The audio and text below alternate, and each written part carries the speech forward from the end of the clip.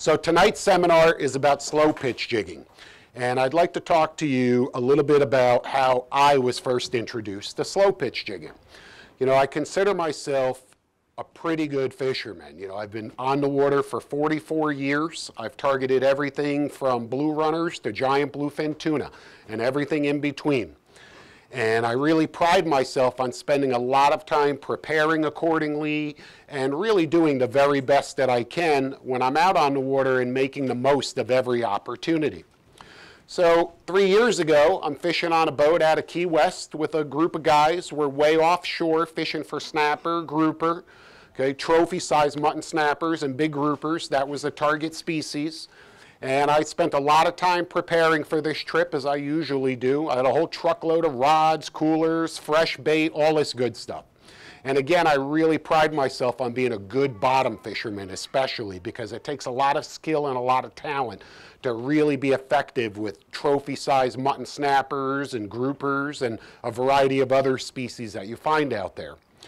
So as we get set up on our first drift, on our first spot during this 4-day trip, there's a guy on the boat, you know, 10, 20 feet away from me, and he whips out these little rods that look like little Mickey Mouse rods. And I start giggling. You know, I look at these things, and he's treating them with care as if they're made out of gold. And I'm kind of just giggling in the background, looking over. I'm like, this guy has no idea what he is up against. We're fishing 300 feet of water, you know, a rocky bottom, a lot of structure. We're targeting these strong fish that on 8-foot conventional rods, they'll kick your butt. They'll really kick your butt on pretty beefy gear. And he whips out these little noodles, what I call them. They look like toys. And I said, what a googan, what a joke. You know, this guy's a joke. He's got no idea what to expect. 4 days later, the only googan on that boat was me, okay? Because this guy smoked me, absolutely crushed me, and it was really a humbling experience. You know, I'm standing there fishing. I've got the freshest bait, literally a goggle eye that was alive the day before. And I've got the perfect rig, fluorocarbon leader, the perfect hook, everything, my presentation is just on point. And I can't get a bite. Literally cannot get a bite. Me and 19 other anglers. And yet every time I turn around, this guy's been double over hooked up to a quality fish, one after another. And after a while, of course, curiosity got the best of me. And I'm like, what are you doing? You know, what in the world is going on here? What is happening? I don't understand why this guy is catching fish and I'm not catching fish. It bothered me. It hurt my feelings, actually.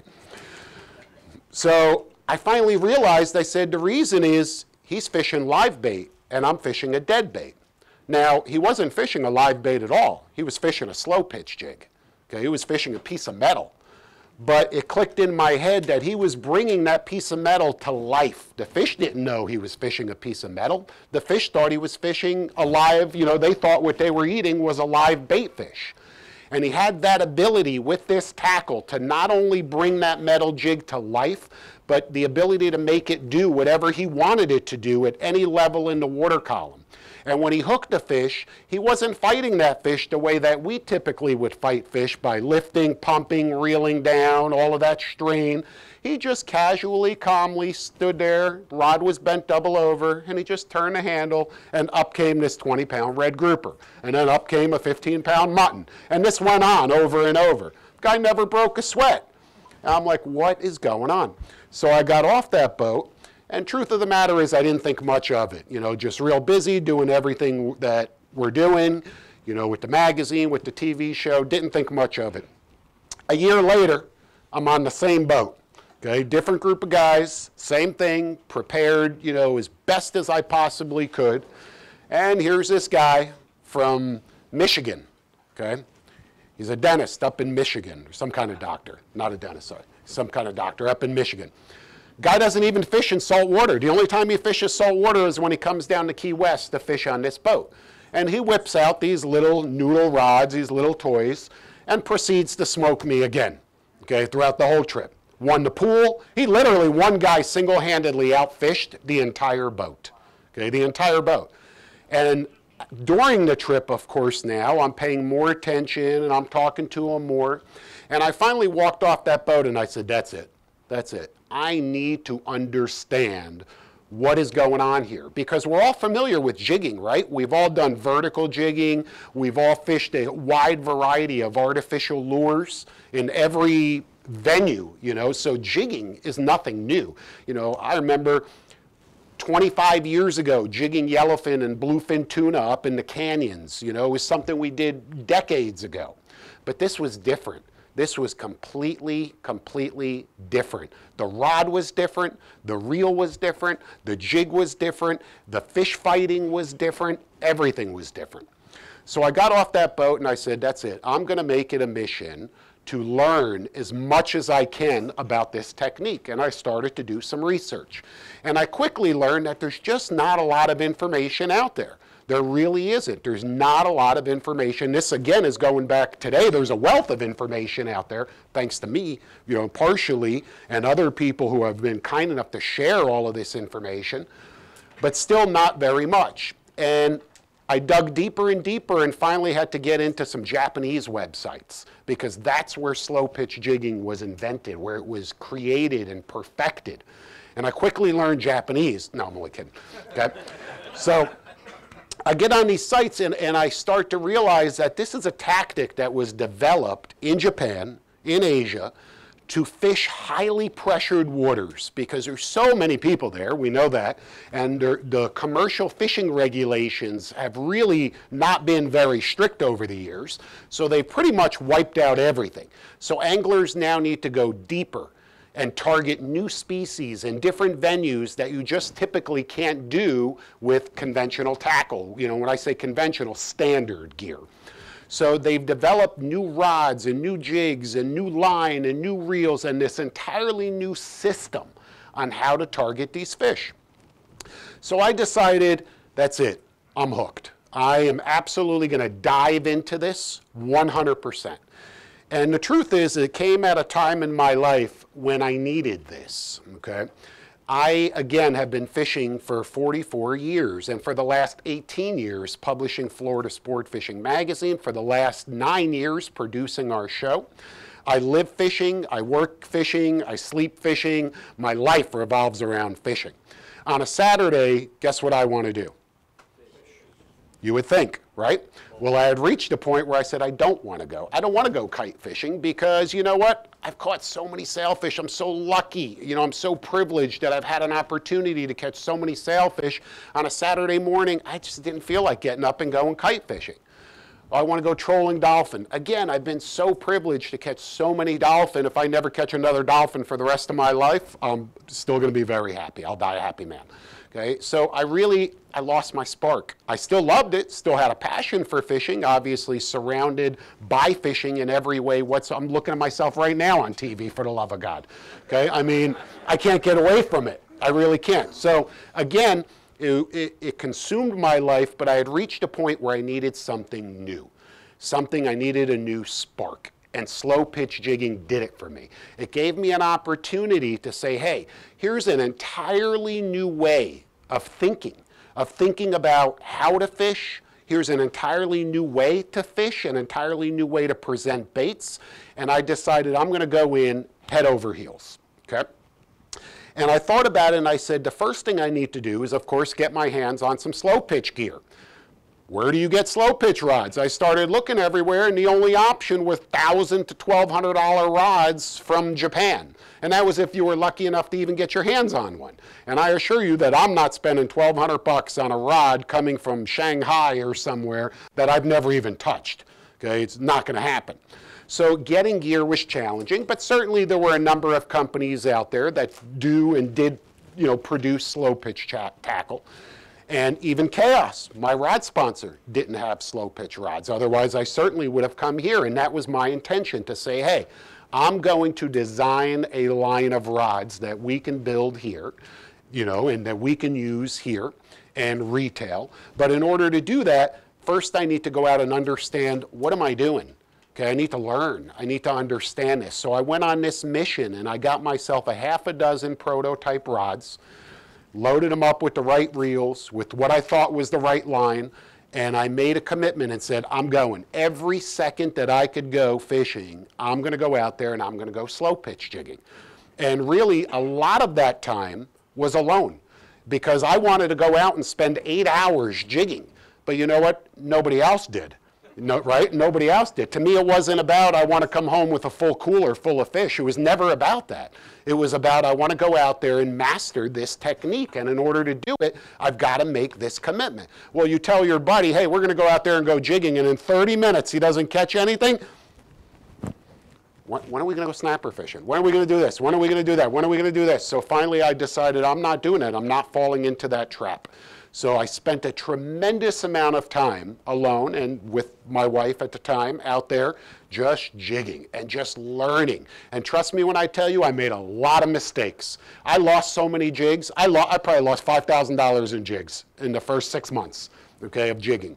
Why? Because, and we'll get into jigs in a minute, but I thought right out of the gate that I need the most expensive jigs, 50 to 70 bucks a pop, okay? 50 to 70 bucks for one jig, right there, $50.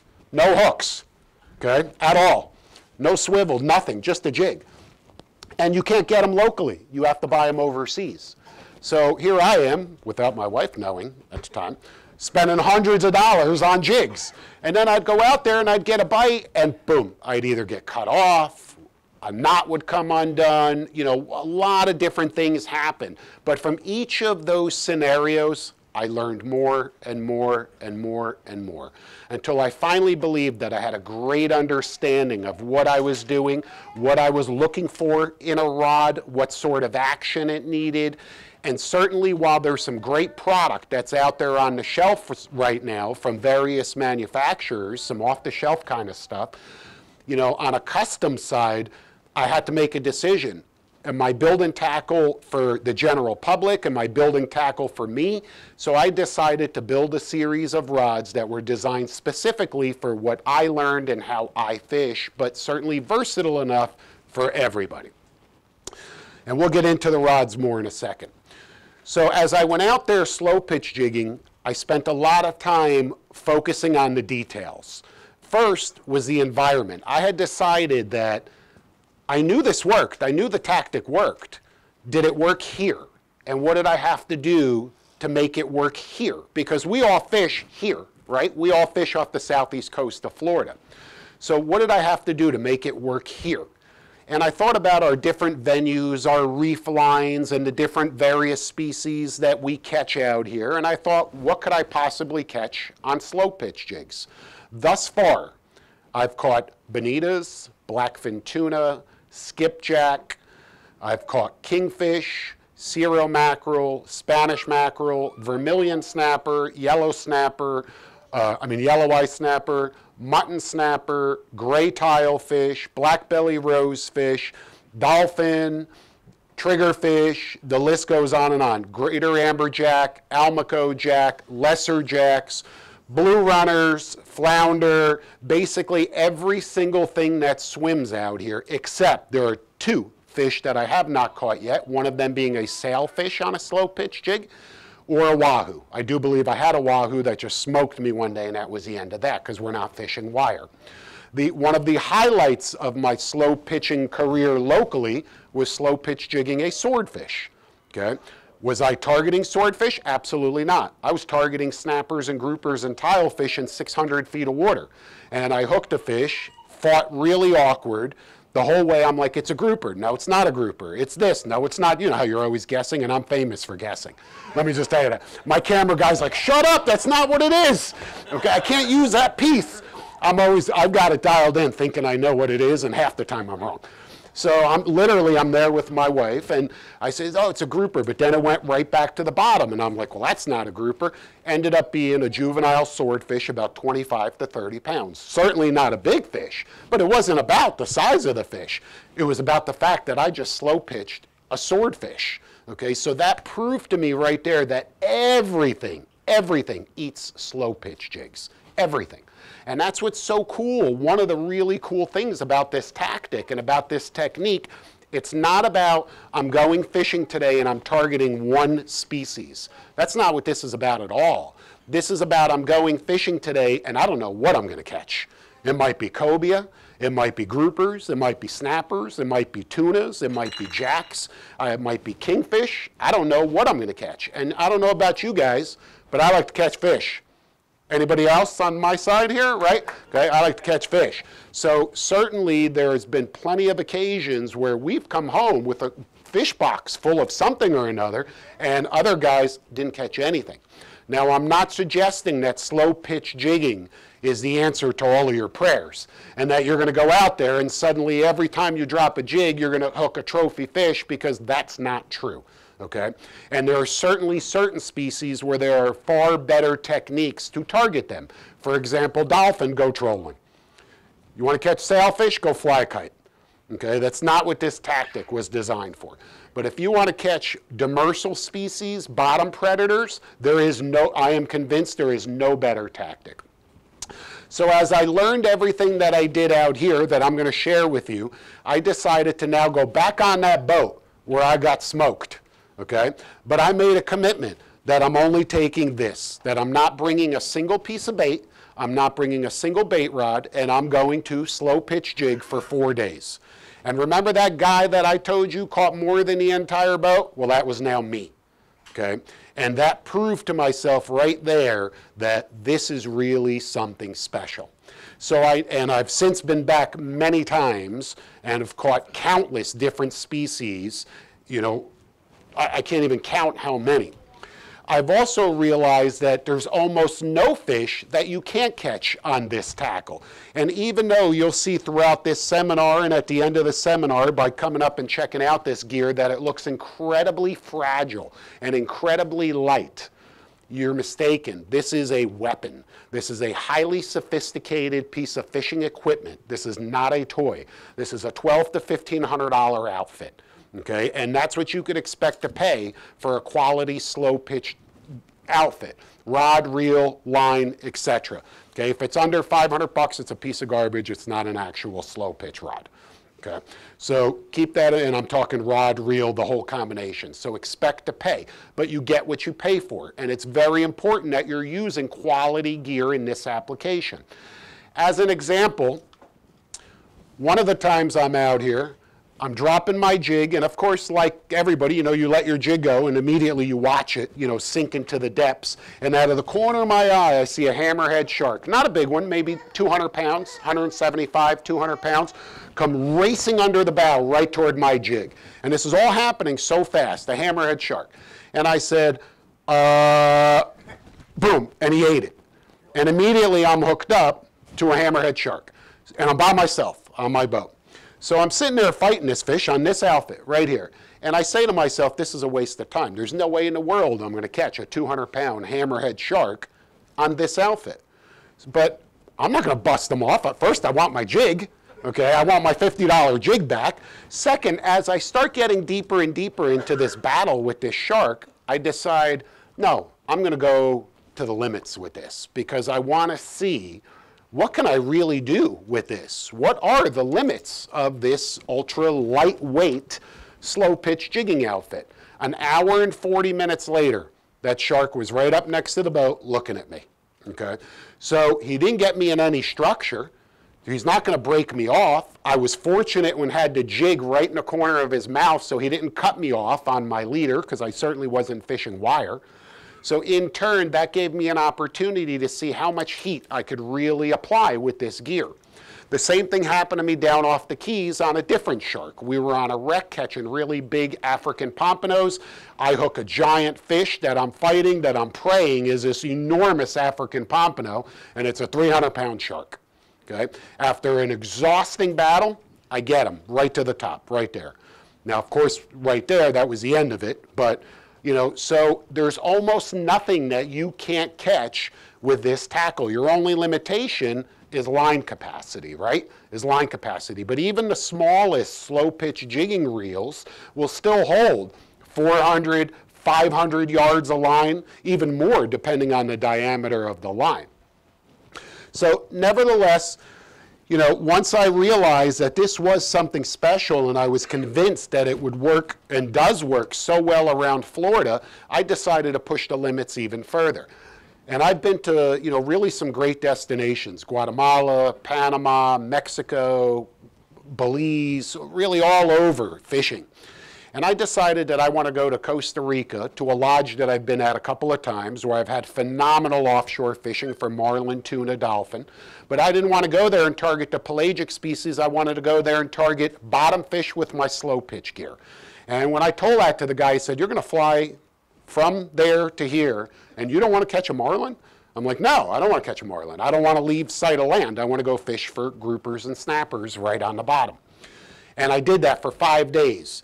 And I'll tell you what I experienced there was one of the most epic fishing trips of my entire life, because these were fish in 600 feet of water that have never seen a lure before. There was no pressure. There wasn't another boat within 100 miles of us. Every single drop was a 10 to 30 pound grouper, one after the other till your arms fell off.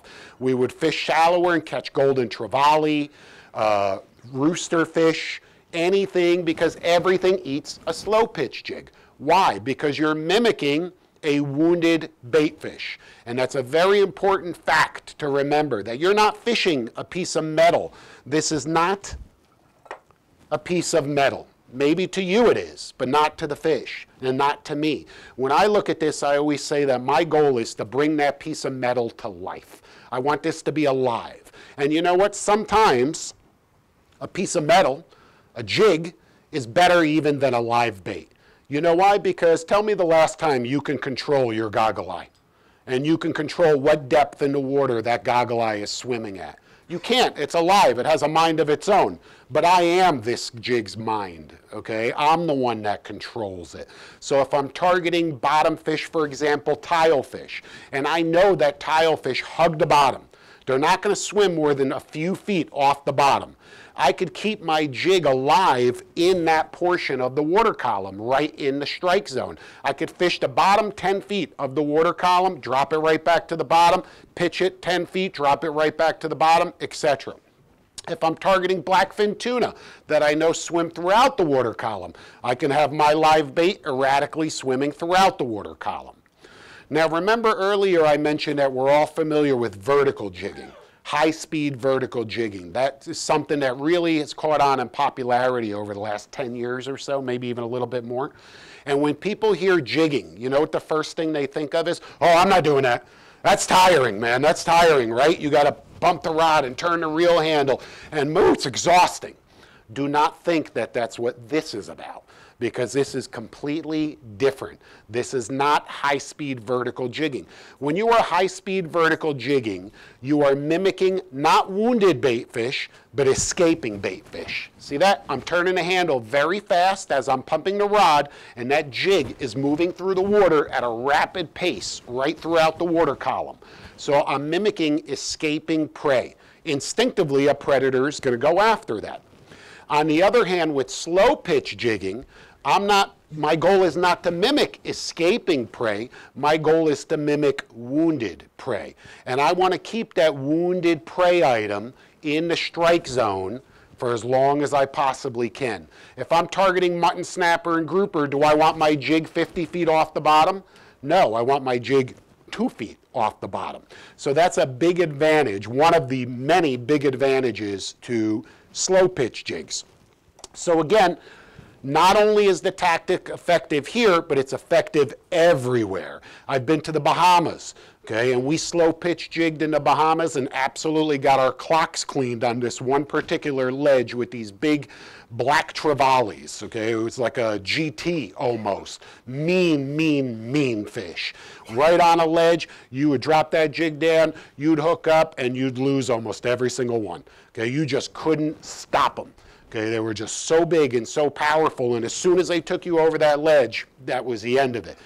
But we did manage to catch a few, and again, it just proves on how effective this is everywhere. Now, let's get into the tackle for a second. First and foremost is the rod, okay, is the rod. Slow pitch jigging is all about the rod, and it starts with the blank itself. Okay, now again, there's some great product, off-the-shelf stuff that's out there on the market that you certainly can get your hands on now, and as time goes along, you're going to see even more and more slow pitch gear. Our rods that we custom built, we chose a Cape Cod blank. It's a black hole blank. It's got a little bit more beef than your typical slow pitch rod, but still very parabolic. Parabolic meaning it's a giant shock. It's a giant spring, I should say. Okay, a giant spring. So essentially, this rod works like this. Okay, and every time you load the rod, and what I mean by load the rod is you put it under pressure and it bends, what happens with this rod? It bends back, just like that. Everybody see that? It just springs back. And when it springs back, it pitches the jig through the water column. So you load the rod, unload the rod, and it pitches the jig. And this jig, all sorts of slow pitch jigs, they don't pitch up, they pitch to the side. Hence the name slow pitch.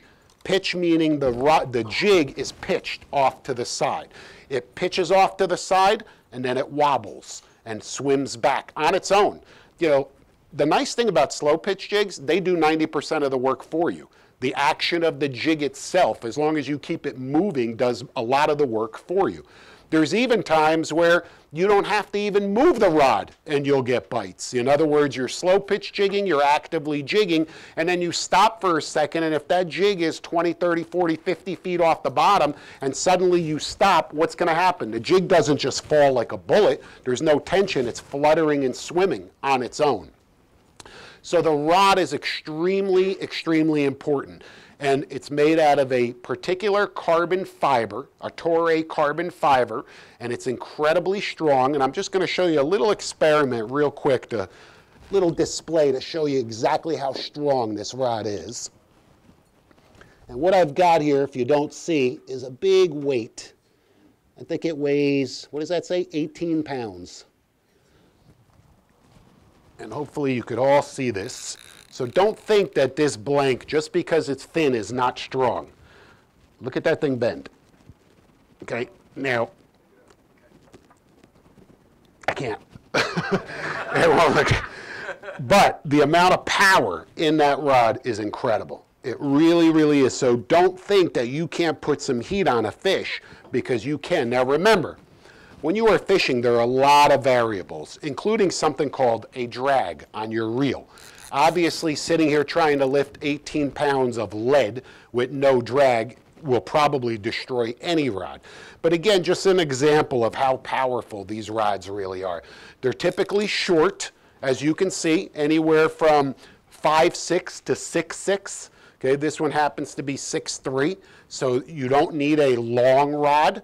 When you're slow pitch jigging, that's actually counterintuitive, counterproductive. You need a shorter rod, and we'll get into that in a second.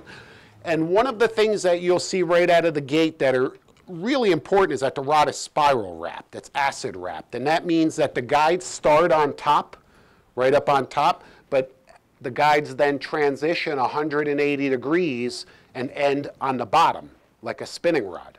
So it starts on top and ends on the bottom. Okay. Now what that does is it serves two purposes. One purpose is to prevent the rod from twisting in your hand while you're fighting big fish, okay, strong fish. It really helps prevent that rod from twisting. The next thing that it does is you'll notice, and hopefully you can all see that, but that line never touches the blank.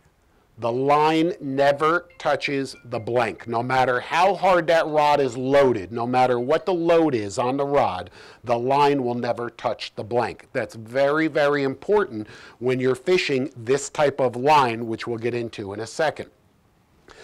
The next thing you'll notice about the slow pitch rod, in addition to the blank material, the small guides, acid wrapped, we've got a blank through construction. Okay, so there's really, this also serves two purposes. One, it keeps the weight down. Two, when this rod is under my arm, I now have a triangular grip, okay? I'm holding the rod in my armpit. I could feel the blank in my armpit. My hand is cupping the side of the reel and holding the reel seat, and my right hand is on the reel handle. So I have this triangular position, and the rod is really an extension of my own body. It is so sensitive that I kid you not, in 500 feet of water, I could feel a juvenile flounder the size of my palm eat my jig in 500 feet of water. Think about that for a second. A 50-story building, you're standing on top, and you drop this jig 500 feet down, and you have current that you're dealing with, and you have a fish that weighs 2 ounces. A flat little fish that weighs 2 ounces that hits your jig, and you can feel that bite. That's how incredibly sensitive these rods are. In addition, the grips, you'll notice this forward grip doesn't need to be way up here. It doesn't need to be a large grip and add any extra weight, because we're never holding the rod up here. That's not how you slow pitch jig, and that's not how you fight fish. You're always holding the rod right here. You're cupping the reel. My hand never leaves this position. Okay, you might as well glue it to that position right there. It never leaves this position. So you don't need a longer foregrip. You don't need a long butt grip, okay? Because again, that's not how you're using this rod. Graphite reel seat for lightweight, also for extra sensitivity, graphite reel seat. The reel, the next most important component. Listen, there's a lot of great reel manufacturers out there. You know, Shimano, Accurate makes an absolutely awesome jigging reel. I use the Daiwa Saltiga reels, the Star Drag reels. I've been fishing Daiwa reels forever. They work for me. Okay, I like these new Saltiga Star Drag reels for a variety of reasons. One is they're narrow, so I could cup the spool and literally just get that perfect grip. If it had a really wide spool, a large arbor, a wide spool, it would be harder for me to wrap my hand around it. So a small spool allows me to grip that and get a good, solid, comfortable, firm grip on that reel. The Star Drag is very easy to adjust. Don't think, you know, there's all these fancy schmancy lever drag reels out there, right? And they generally cost more than the Star Drag reels. And everybody thinks, oh, the Star Drag reel, that's like yesterday's technology. Nobody uses Star Drag reels anymore. Wrong. Okay, Star Drag reels serve an absolutely great purpose. They're super reliable. They're easy to use. You know what? I can put this rod in your hand and say, tighten that drag for me. He may have never fished a day in his life. Have you ever fished in your life? Okay, a few times. And I can say, tighten that drag, and he just knows instinctively to move that star a little bit forward, you know, a couple clicks at a time. With a lever drag, with an inexperienced angler, how easy is it for that guy to pull that lever back? You know, it's easy to make a mistake. Now, of course, if you're dialed in, you're a seasoned angler, you're slow pitch jigging, which you should be an experienced fisherman at that level, there's obviously nothing wrong with lever drag reels. They, again, is a great option. But don't think that a Star Drag reel is a bad option, because it isn't. And in this particular application, I prefer the Star Drag reels. Next, it's light. It's aluminum. It's very light, because remember, you're jigging for a long period of time. The key with slow pitch jigging is to continue to slow pitch jig. Don't go out there, fish for 30 minutes, not catch anything, and go, oh, well, I'm tired. It's too heavy. It's uncomfortable. I don't want to do it any longer. That's not what this is about. The entire outfit has to be super comfortable, so this way you can continue to jig throughout the day. And trust me when I tell you, the more you do it, the easier it gets, the more of a rhythm that you get into, and we'll talk about that too, okay? And the more experience you'll have, or the better experience that you'll have. Next is retrieval ratio, the gear ratio. It is very important that you fish a relatively, I don't want to say a relatively, that you fish a fast reel. A fast reel. With every turn of that handle, I want to gain as much line as I can. Why? Because I'm not fishing in 80 feet of water. I'm fishing in up to 800 feet of water, okay? I'm fishing deep. You know why I'm fishing deep? Because you ever go out here, anybody go out here this last Saturday? Okay? Of the 10,000 boats between Port Everglades and Boca Inlet, 9,990 of them are shallower than 200 feet.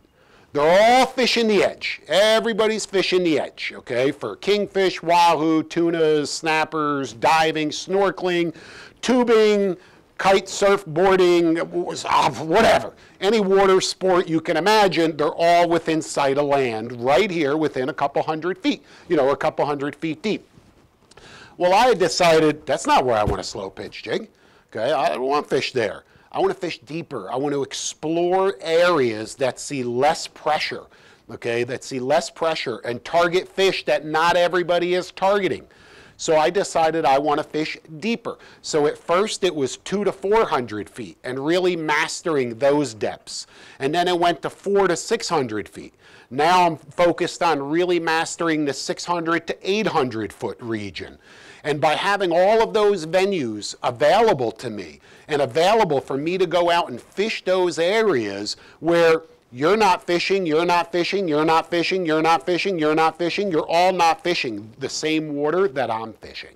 So for me, that's a huge advantage. Okay, it really is. So I need a reel that's fast because when I want to bring that jig up from the bottom, either to drop it back down or to move to another area or get on another drift, if this was a slow reel, my arm would fall off. So you need a reel that's fast. You need a reel that has a smooth drag. You don't need a, immense amount of drag pressure. For example, this reel has a maximum 17 pounds of drag. Some of my other reels up to 25 pounds of drag. That's plenty. That's plenty in this particular application. So don't judge a reel by its maximum drag pressure and say, well, it only has 17 pounds of drag. That's not going to be adequate for slow pitch jigging, because that's incorrect. It will be. It's all about balance. And remember that too. Slow pitch jigging is about balance. It's about a balance between the rod, the reel, the line, the leader, the jig, the hooks, the little split rings, the solid ring. Everything is a system, and it's about balance. So again, the reel in my case, Daiwa, Saltiga, they make a variety of different sizes. So I've got the 20s, I've got the 15s, I've got the size 30s, the 35s, the size 40s. They're all essentially the same reel up until about that 30 size when the spool gets to be larger. They're just wider. And what happens when you have a wider spool? More line capacity, more line capacity. So I could still fish that same reel that I'm comfortable with, but now I can have more line capacity. And if I'm fishing in 800 feet of water, I want more line capacity, right? Okay, I don't want to fish this till I see the spool. Okay, and that's happened. I'm like, oh, there's a spool. That's not going to work. Okay, so you need something with more line capacity. So the reel, like I said, very important. Next is the line. We fish PE line. PE line is like the next generation of braid. The latest line that I'm fishing is this new Diamond Braid X9. It has 9 carriers. Carriers are the little threads that create this braid. This may seem like one string to you. This is not one string. This is one string with 9 weaves of thinner strings, essentially, fibers, that all come together to create this one ultra thin line. This PE line and this next generation of braid is incredibly strong, has almost zero stretch. And what does that mean for me? Sensitivity.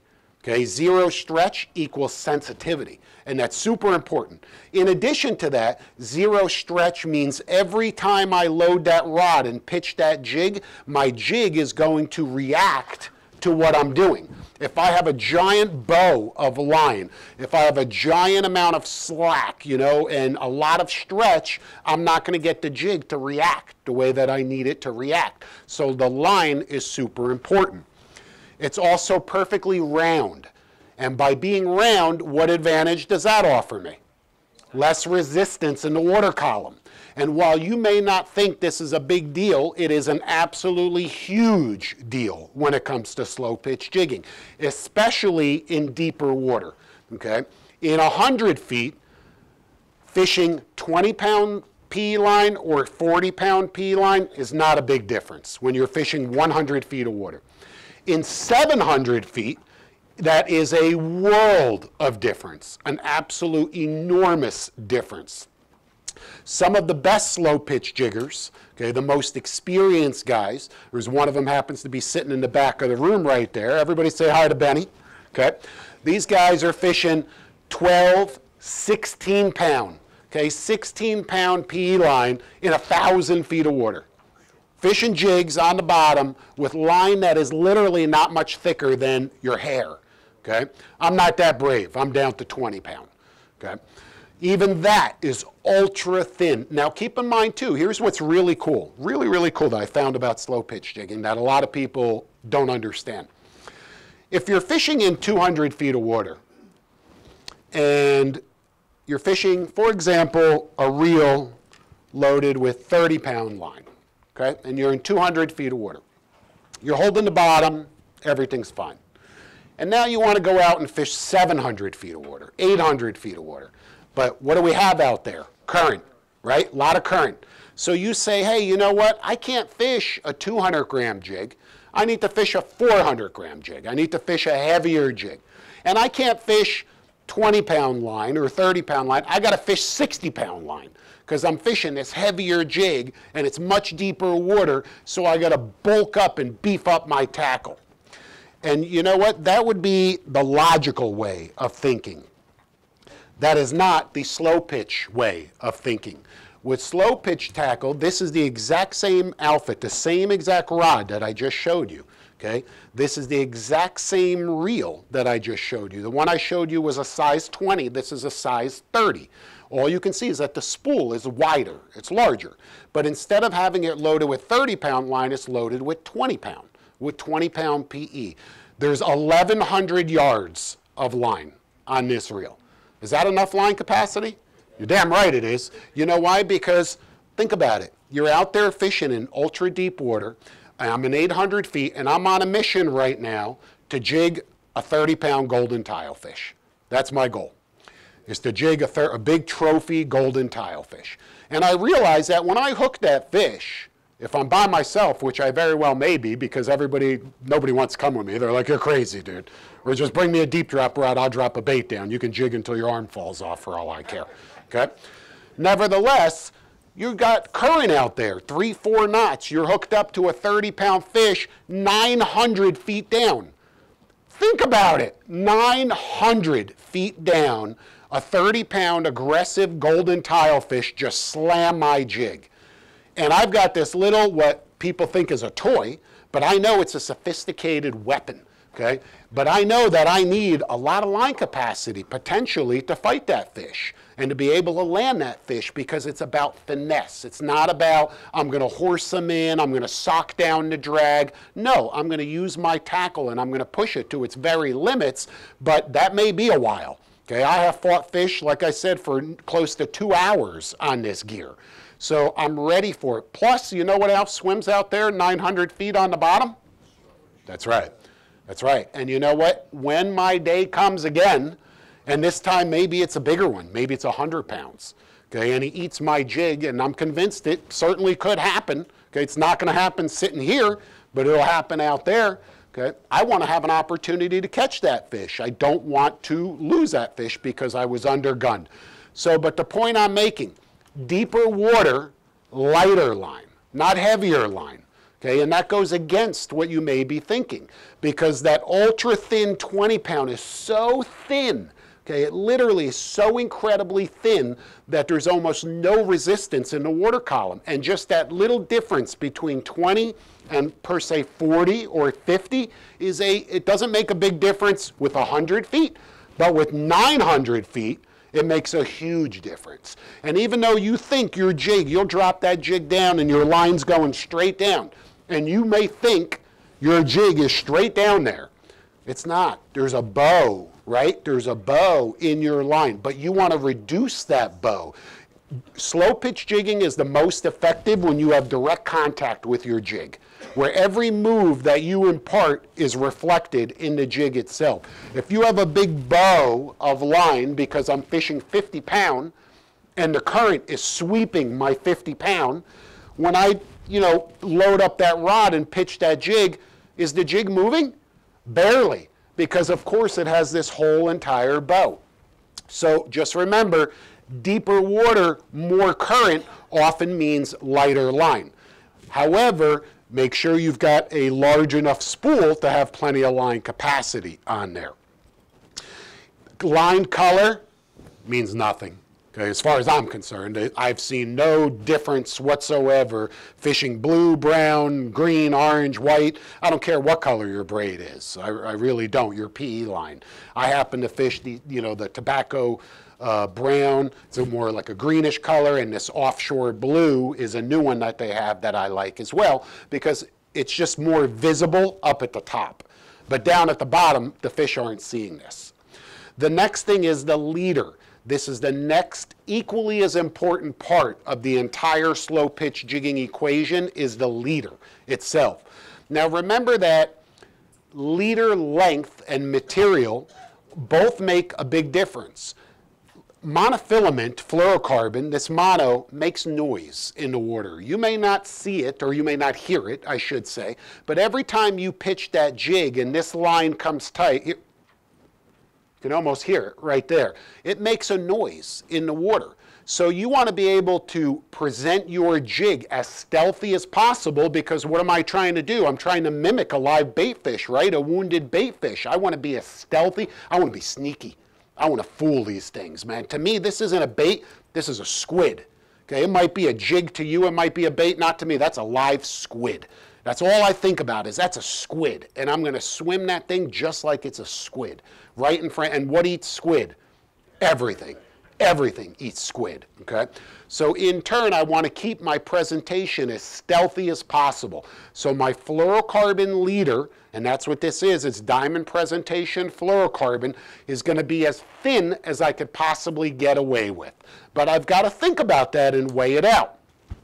If I'm in shallower water where king mackerel are a possibility, am I going to fish 30-pound leader? Well, if I want to keep losing $50 jigs, I will. Okay, but if I know that there are toothy predators around, I'm going to bump it up to 80-pound.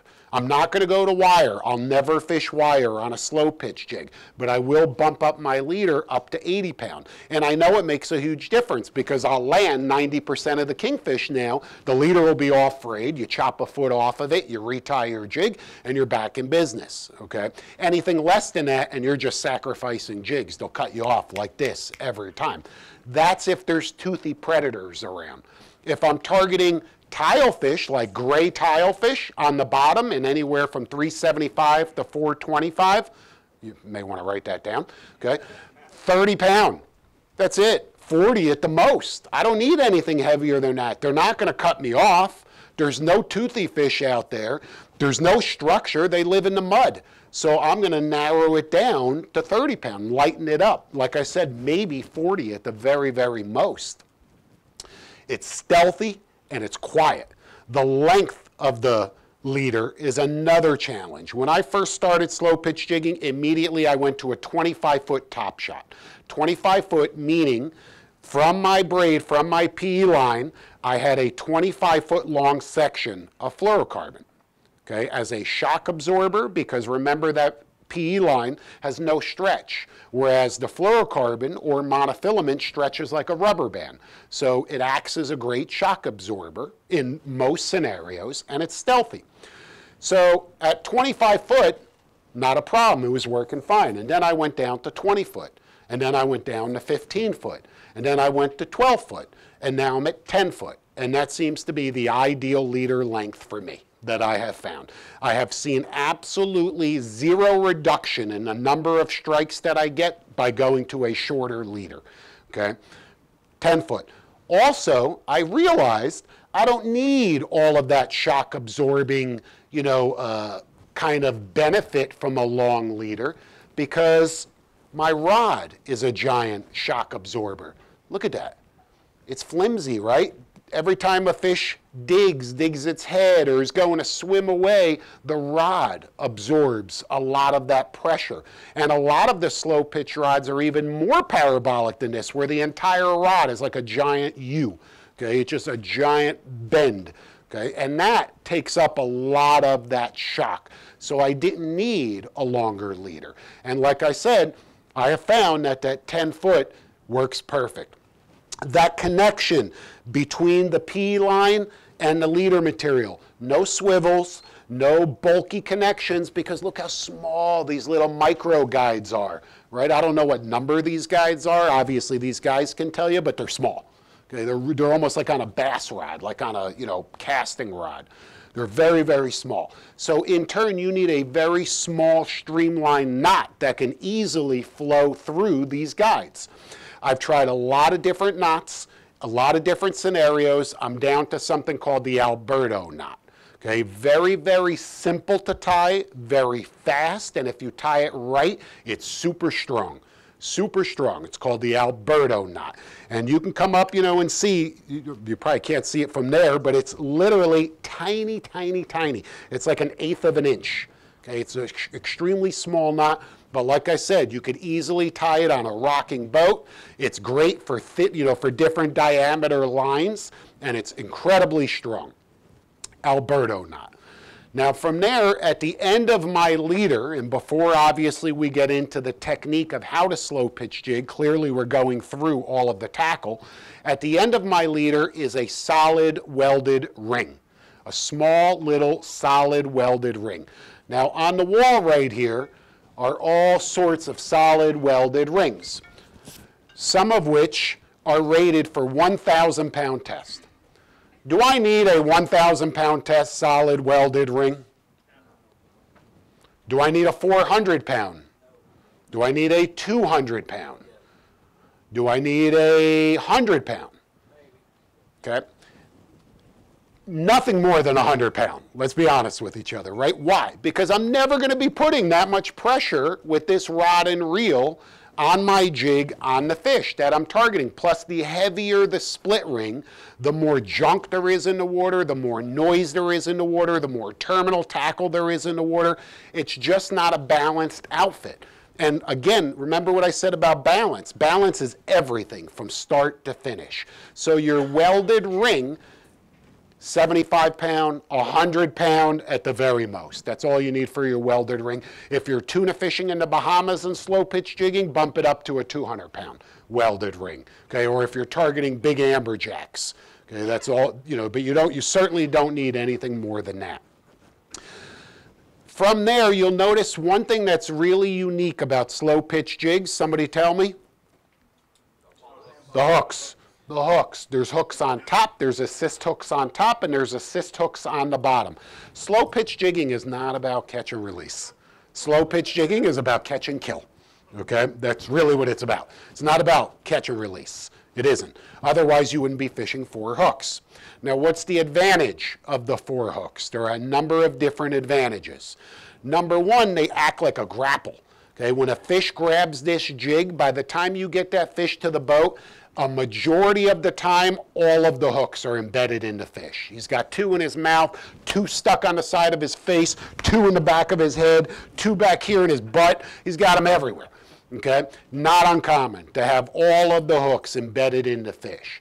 Now, truthfully, that's an advantage because we use really light, thin hooks. We want to be stealthy, right? We want to be as stealthy as we could be. We want to be as quiet as we could be. So we use very thin wire hooks.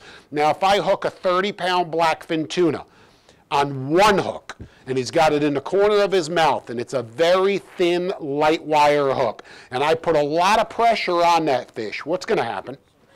Straighten the hook out. But by having 4 hooks, or 2 or 3 embedded in the fish, that point of contact is now dissipated to 4 different points. Everybody picking up what I'm throwing down? Okay, so it's all dissipated into 4 different points. So now I can apply a tremendous amount of pressure and not be concerned with straightening hooks. So that's another big advantage to having the hooks on top and the hooks on bottom. Some of the shorter jigs, if you're only going to fish 1 set of assist hooks, they should be on the top of the jig, not on the bottom of the jig. Okay, if you're only going to fish 1 set. The hooks themselves, not only do they come in, of course, every size, 2.0, 3.0, 4.0, 5.0, etc., but also the length of the hook. So you see how far that hangs down from the jig? Okay, you can purchase or rig your own assist hooks with different lengths. Okay, so in this particular case, this length, seems to work fine. If you have, though, a shorter jig, like this, Okay, and if you have assist hooks that are 6 inches long, what's going to happen? The hooks are going to snag each other every time. So again, it's about balance. It's about looking at that jig and looking at the hooks and making sure that they don't reach each other, okay, and that they don't tangle with each other. On top of the jig is an eye. Now on that eye is where there's a split ring. Everything is attached to the split ring. My solid ring that's on the end of the leader is attached to the split ring. The jig is attached to the split ring. The hooks are attached to the split ring. We'll call the split ring a hub. Okay, so everything is attached to that hub. On the bottom, the same thing. The hook is attached to a split ring, and the jig is attached to a split ring. So if I want to switch out my jig, and I want to switch this over to a different jig, bigger, lighter, different color, different style, whatever it may be, I don't have to re-rig everything. All I have to do is get my split ring pliers, open up this split ring, and take the jig right off the split ring, grab another jig, and put it right on the split ring. Okay? And now I'm back in business. And obviously just swap out the bottom hooks.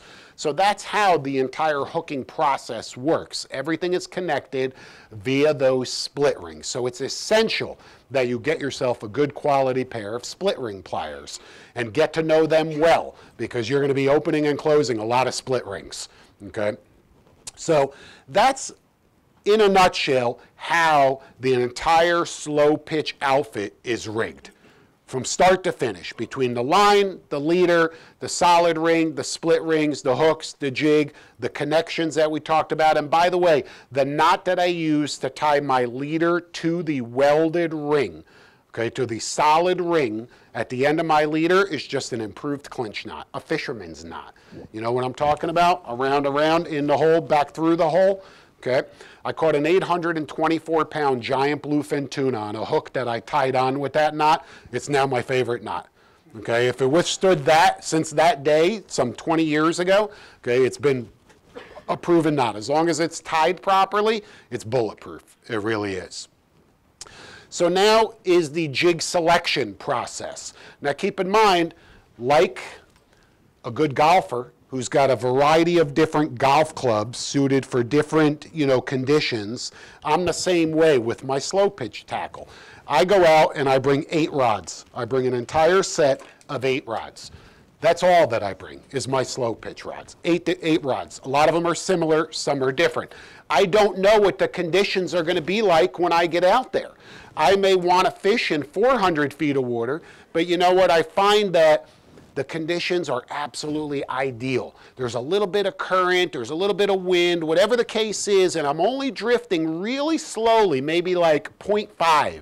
And I say, this is ideal conditions to go fish deeper, maybe 700, 800, 900 feet of water, okay, under these conditions. And I know I'm going to experience more current out there, but at least I know I'm not starting with 3.5 knots of current. So I want to make sure that I'm equipped for that.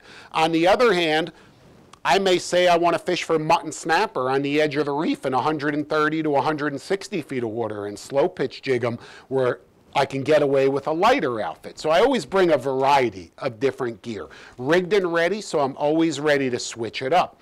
Plus, depending on the current, will determine the type of jig that I'm fishing, as will my target species. If I'm looking for blackfin tuna, an extremely common target out here, here's a perfect example. I want something that really mimics, a fast-moving bait fish or even a squid, because of course we know blackfin tuna eat squid, okay? And let me assure you, blackfin tuna eat more squid than they eat anything else. And when you can't find the blackfin tuna, it's because they're on the bottom eating squid, okay, in the middle of the day. I'm telling you that. So the only way to target those fish is to drop a jig really, really deep. So I want something that looks like either a squid or a fast-moving bait fish that I can manipulate through the water column, okay? Color, very simple. It's got to have some flash, and it has to have some glow. That's really the best combination that I have found. Some flash and some glow. Have other jigs, there's some stuff like, anybody ever see a bait fish this color? There's a whole school of bait in Hillsborough Inlet right now, swimming around. They all look like this. You guys haven't seen them? Okay. Obviously, there isn't. There's no bait fish that's bright orange like this. It's not about the color. It's about shades, okay? These fish see dark shades, light shades, and sometimes the most awkward of all colors is the most productive of all lures, especially in certain scenarios. And I'll give you one of those certain scenarios as an example. Anybody ever see a bait fish that looks like this? Okay, red and gold, kind of like that. I mean, it can kind of sort of look like a bunker, a menhaden or something like that. But fishing the Gulf of Mexico on a particular trip, caught a red grouper, and when I brought that red grouper up on a different jig, in his mouth he had some sort of perch, some sort of like sand perch that he ate right off the bottom. It was still literally in his gullet. And it looked exactly like this. It was this color, it had these gold and yellow bands, you know, these vertical bands across its side. And I looked at that little perch and I went, I want to try something. And I whipped out this jig right here that looked just like what he was eating, dropped it to the bottom, and for the next 2 hours, I think I had 4 or 5 red grouper up to 20 pounds, just literally working this within a couple of feet right off the bottom because it matched the hatch perfectly. Was it because it was, ooh, another one's flagged. Was it because it was gold and red? I don't know. You know, it just seemed to match the hatch. So sometimes color does play a role, but I'm a firm believer action plays a much larger role than the color of the jig is the action that you impart on the jig. So I'm going to have a variety of jigs, and my jig bag, you can come up and take a look at it, one of a few jig bags, okay? Probably weighs, I don't know, 100 pounds, you know, a lot, probably worth more than my truck, okay? But it's important to me because I'm very selective. I'm always looking at those jigs going, well, I'm going to try this one. What am I trying to mimic? Or, you know, what's the current like? I'm always experimenting. And then, of course, I have my go-to jigs that I know I have so much confidence in that jig that I always have a rod rigged with that jig. And one of those jigs happens to be one that I showed you. It's called a rector, a seafloor control rector. This, by the way, is one of those $50, $60 jigs. Okay, but I'll tell you what, worth every penny, baby. Worth every penny, that jig right there. So nevertheless, variety of different sizes for starters. I have found that on the low side out here, 150 grams is about the smallest jig that I'll ever fish. You certainly can fish lighter jigs, 70, 90, 110 grams, but usually 125 or 150 grams is about the lightest jig that I'm going to fish out here. All the way on up to 400, 450 gram jigs out in some deep water targeting these golden tile fish. I'm also on a mission to try and jig barrel fish out here. So really trying to accomplish angling feats that are not easily done. It's about the challenge. And for me, that also is an attraction to slow pitch jigging, is the challenge. It's not, let me go out there and catch as many fish as I possibly can, okay? Because I don't know if I would be slow pitch jigging. It's not, let me go out there and catch, you know, as many glamorous sailfish, then I definitely wouldn't be slow pitching. It's not about that. But the evolution of a fisherman, you know, I like to say, when you first start fishing, you want to catch whatever you can catch, right? Doesn't matter what it is. I just want to catch fish. I don't care if it's a trigger fish, a grunt, a lane snapper. I don't care what it is. I want action. I want to go out there and catch whatever I can. Then as you continue to advance and you continue to progress in your angling career, suddenly it's, you know, I don't want to catch, you know, I want to catch dolphin. Okay, I want to catch dolphin. I'm going dolphin fishing. When you get back to the dock and you have 10 dolphin in the boat, it didn't matter if you call them trolling, chunking, how we're throwing a bucktail, but you caught dolphin. You accomplished what you wanted to accomplish, right? I'm to a point now where I'm like picky. I want to catch a golden tilefish on a particular jig with a particular rod, with particular line, targeting that one fish. One fish. It's kind of like man versus fish. Okay? And that's my goal with all of the species that I go after now. But I find that by doing that, I'm still catching a lot more than I ever thought that I would, because everything eats slow pitch jigs. Like I said earlier, you're bringing that jig to life. So again, it's really an unbelievable tactic that can allow you to set goals for yourself that are so challenging but yet so rewarding. Okay, so rewarding, because it isn't about what you put in the boat. Anyone that's an avid slow pitch jigger or an avid jig fisherman will tell you, what is it about? The bite.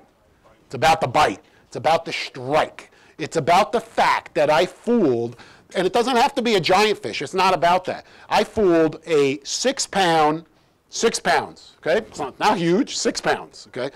But it's a 6 pound blue line tile fish in 470 feet of water. I fooled that fish with this piece of metal.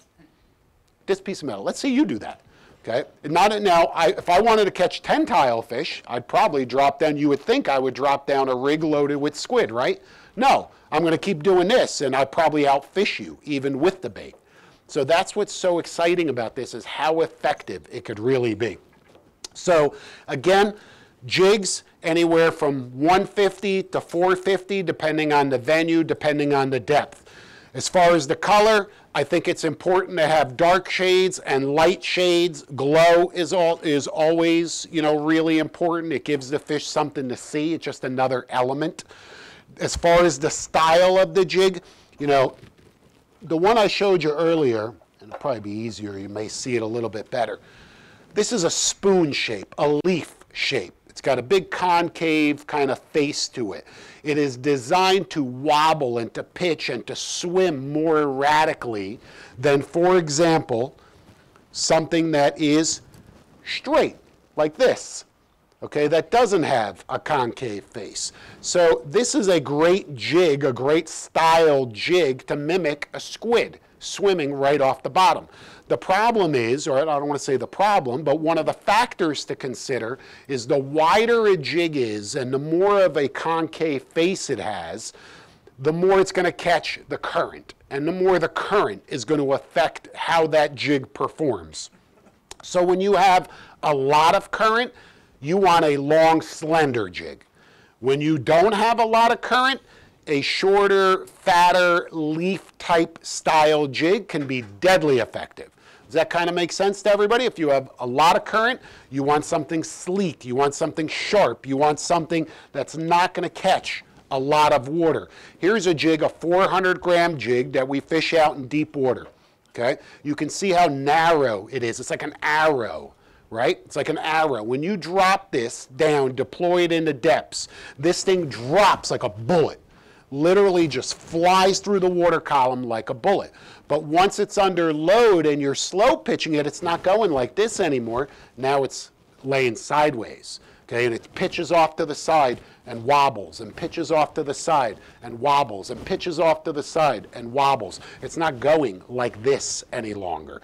But to penetrate those depths, you need a lure that's not going to catch a lot of water. Does that make sense to everybody? That's why it's so important to have a variety of different style jigs and different sizes. Another example, there are some really unique shaped jigs out there. Here's one very similar, somewhat similar to the Rector, that you can see has a huge concave face. It's like a giant spoon. I mean, you literally could eat soup with this thing. Okay? On the back side, it has some glow. Okay? It has a sharp keel. On the front, it has a big wobble. This thing wobbles like crazy and pitches off to the side and swims like crazy. The problem is if you have more than like 0.3 knots of current, you can't control this jig. Okay? It's all over the place. It's coming way up, and scoping way out. And remember, the more of a vertical connection that you have to your jig, the more effective slow pitch jigging is going to be. If my jig is way out there, it's not going to react the way that I need it to react. I want my jig right there, straight up and down, or as close to vertical as possible. Once you're scoped way out, reel it up, drop it back down. Okay? Reel it up, drop it back down. Some of the other crazy styles that are out there have little you know, I guess we'll kind of call them steps, like a step pole boat. Everybody knows how a step pole boat reduces the friction under the boat. It increases speed and increases fuel efficiency and has little steps. Well, so does this jig. Little steps right there. Here's another one that also has steps, but on the sides rather than on the face of the jig. Now, what is that designed to do? Okay, it still falls fast, but when you're pitching it, when you're jigging it, it reduces the tension of the water, and it makes a 250-gram jig feel like a 150-gram jig. You follow what I'm saying? So as you're working that jig, it feels lighter than it really is.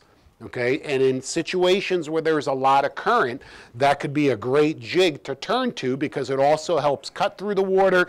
And like I said, it can take it makes a heavier jig feel lighter.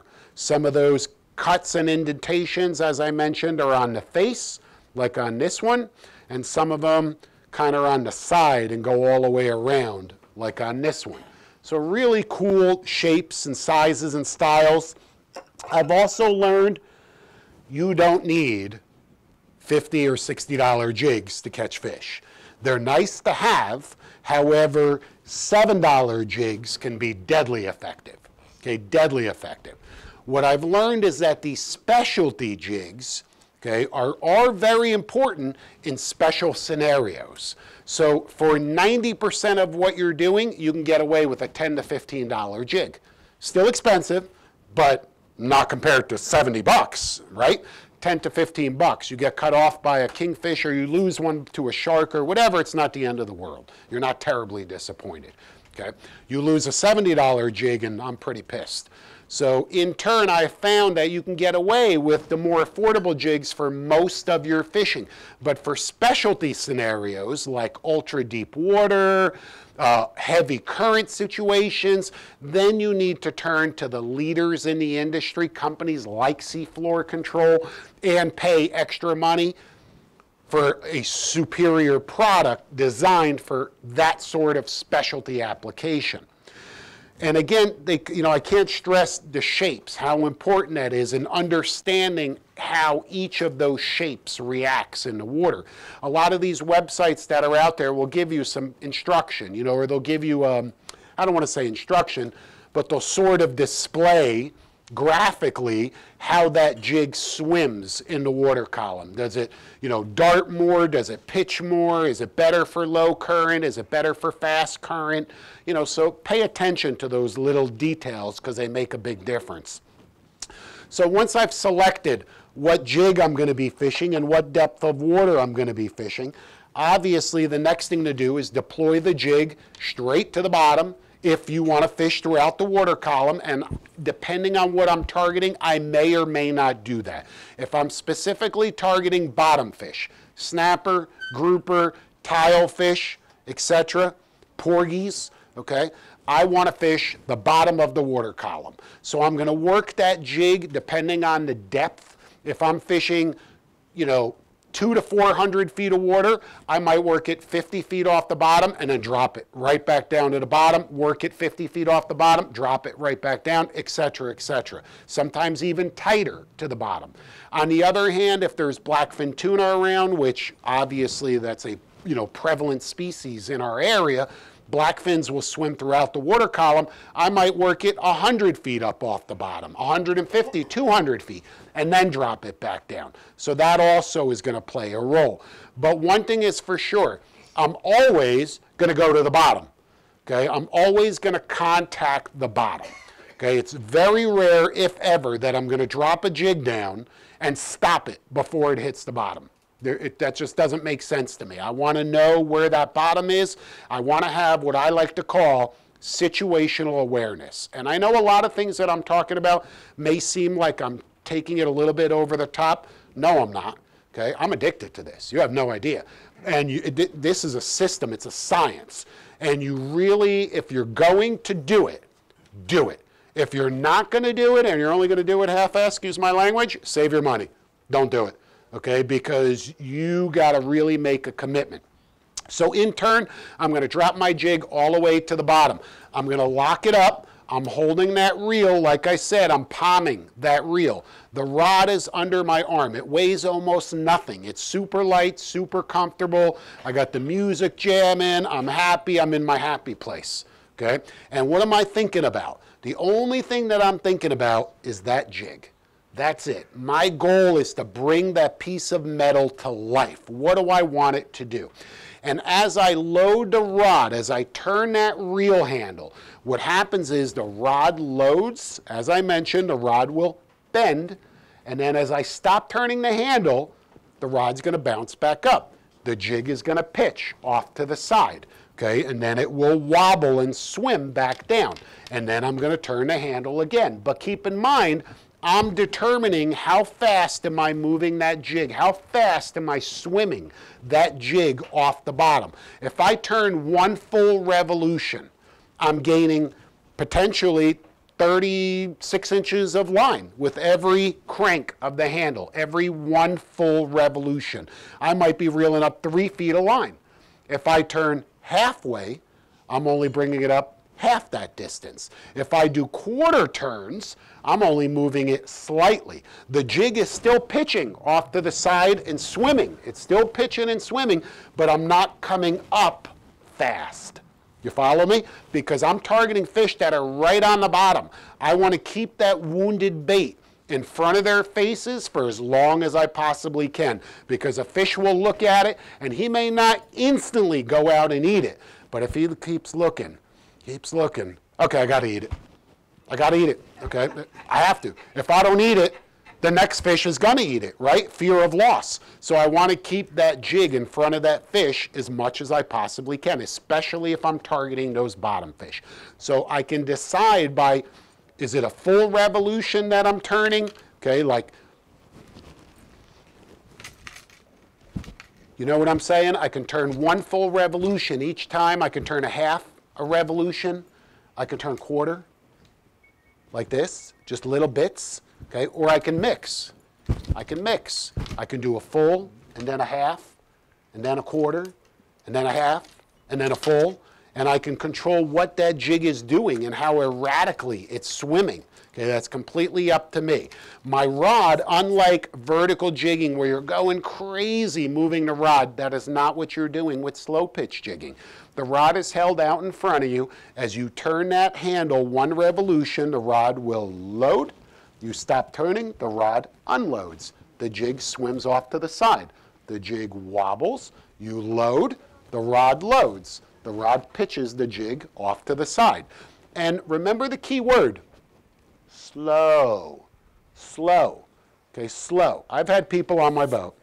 I teach them how to slow pitch jig, or I take them slow pitch jigging.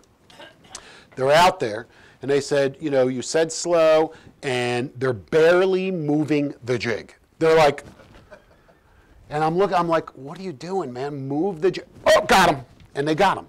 And I'm like, how is that even possible, okay? I mean, how is that even possible? You're not even moving the handle, okay? But that's because the jig, remember what I said to you, that jig isn't laying on the bottom. It's not sitting in the water column vertically like this doing nothing. It's swimming, it's wobbling. That's how they were designed. That's how they're weighted, okay? They're weighted to wobble sideways, and they flash and the glow, and they just drive fish crazy.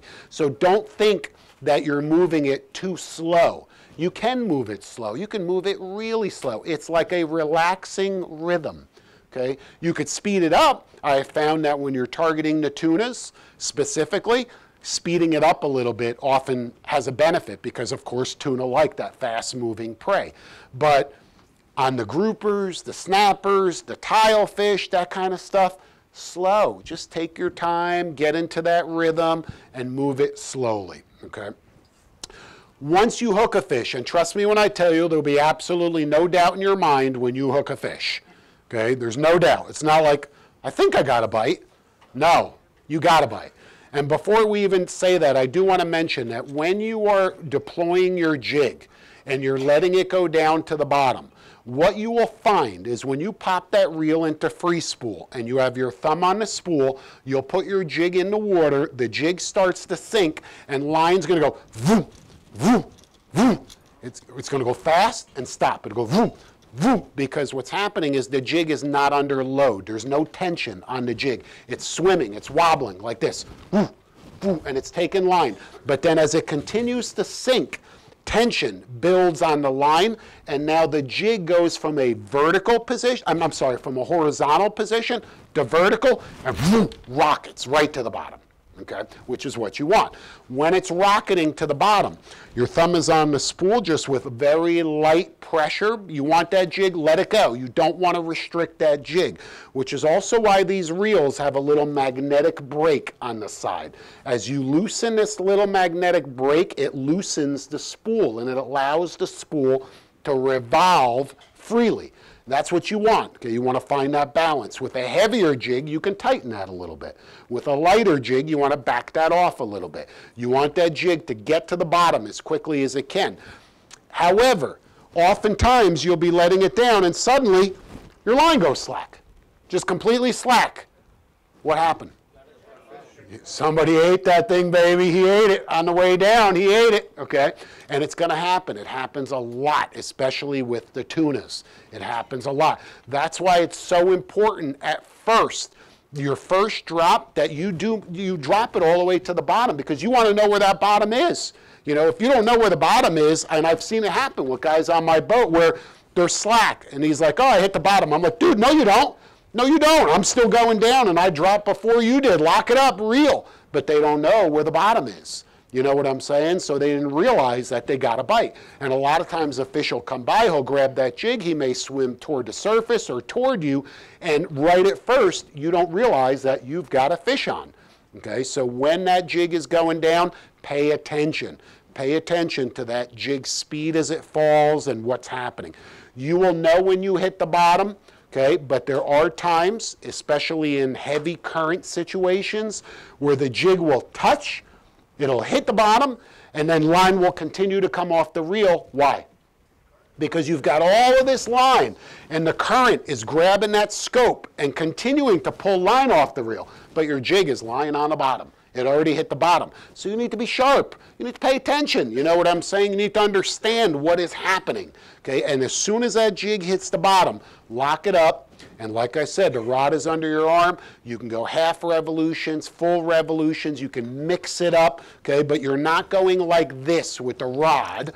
Okay? You're not using the rod to jig the jig like we would with other types of tackle.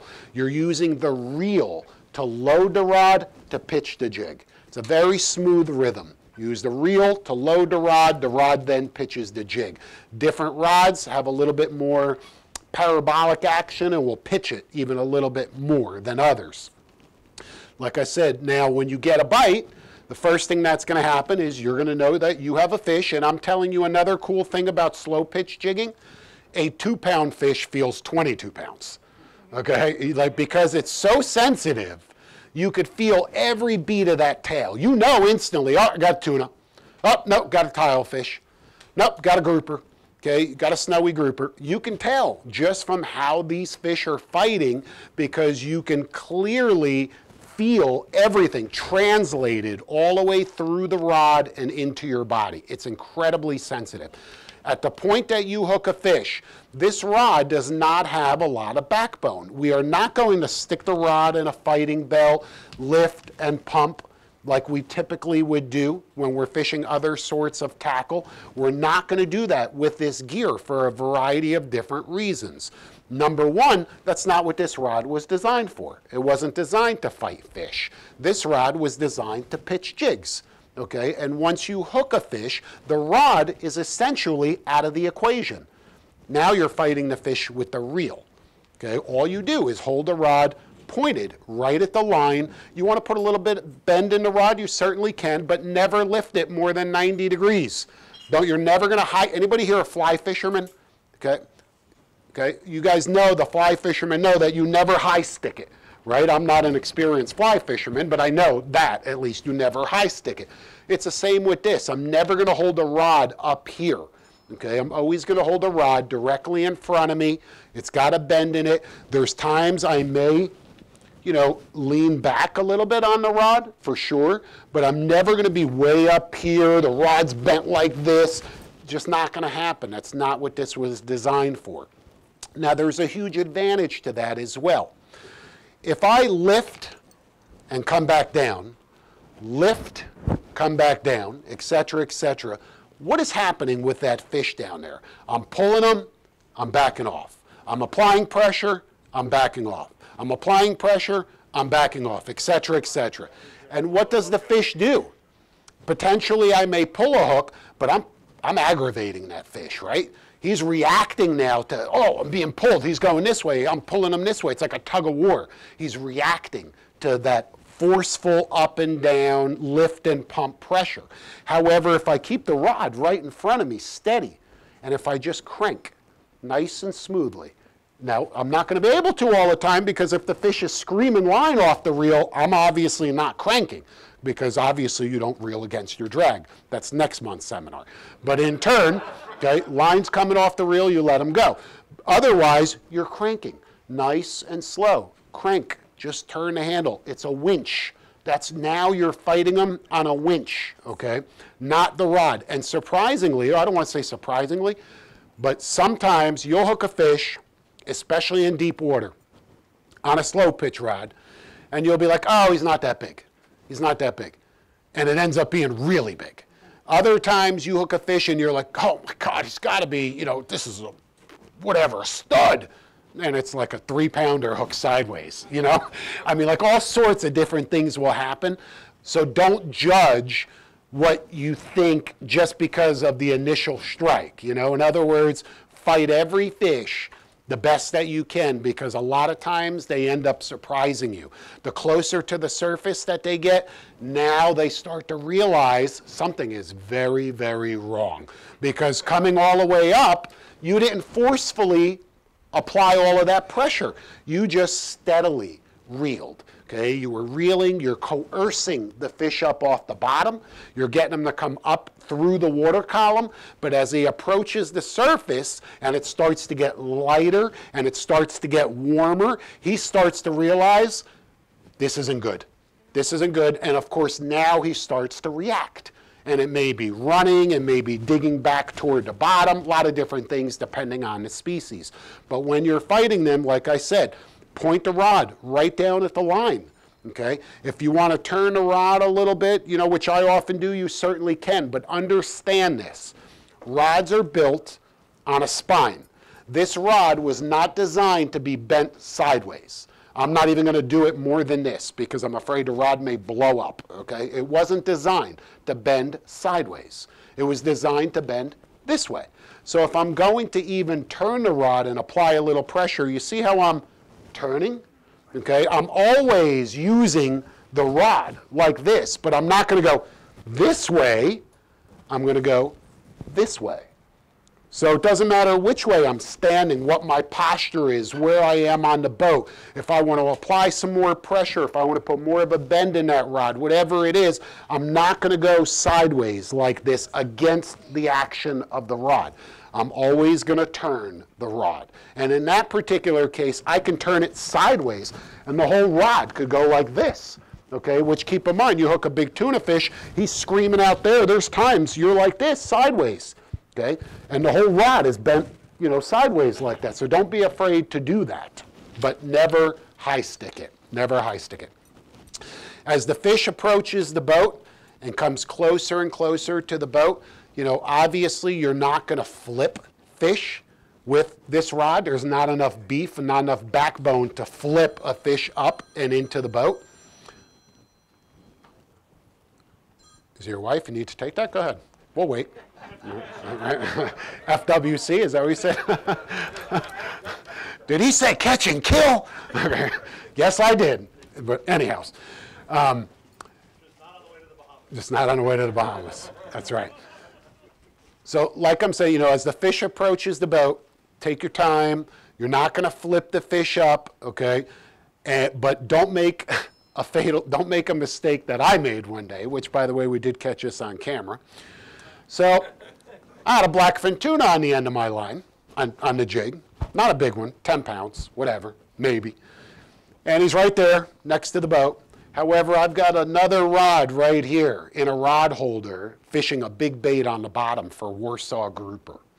And just as my tuna was right there, I look over and I say my bent butt rod go whack, get hit. So immediately I look down at my tuna and I'm like, oh, he's fine. And I lean my rod on the gunnel, just like this. All happened this fast, okay? I lean my rod right here, so it's on the gunnel right here. Tuna's right there. I reach over here, and just as I reach over here, I see the streak go, shoop, and I went,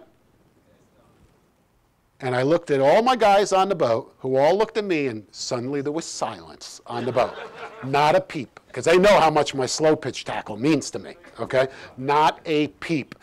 And I turned around and went, I bet you guys are pretty happy that I'm the one that did that and not one of you guys, right? Okay, so be careful, because they are so light that it's easy to go like that. You know what I'm saying? Because the entire rod is so light. Also, even when I'm running on the boat, there's no gimbal on the bottom here. So my slow pitch rods are never on my rod holders on the outside of the boat when we're running, especially if it's rough. Okay, because the last thing I want, you know, is this thing bouncing out. And certainly it could happen. So they're always on the interior rod holders.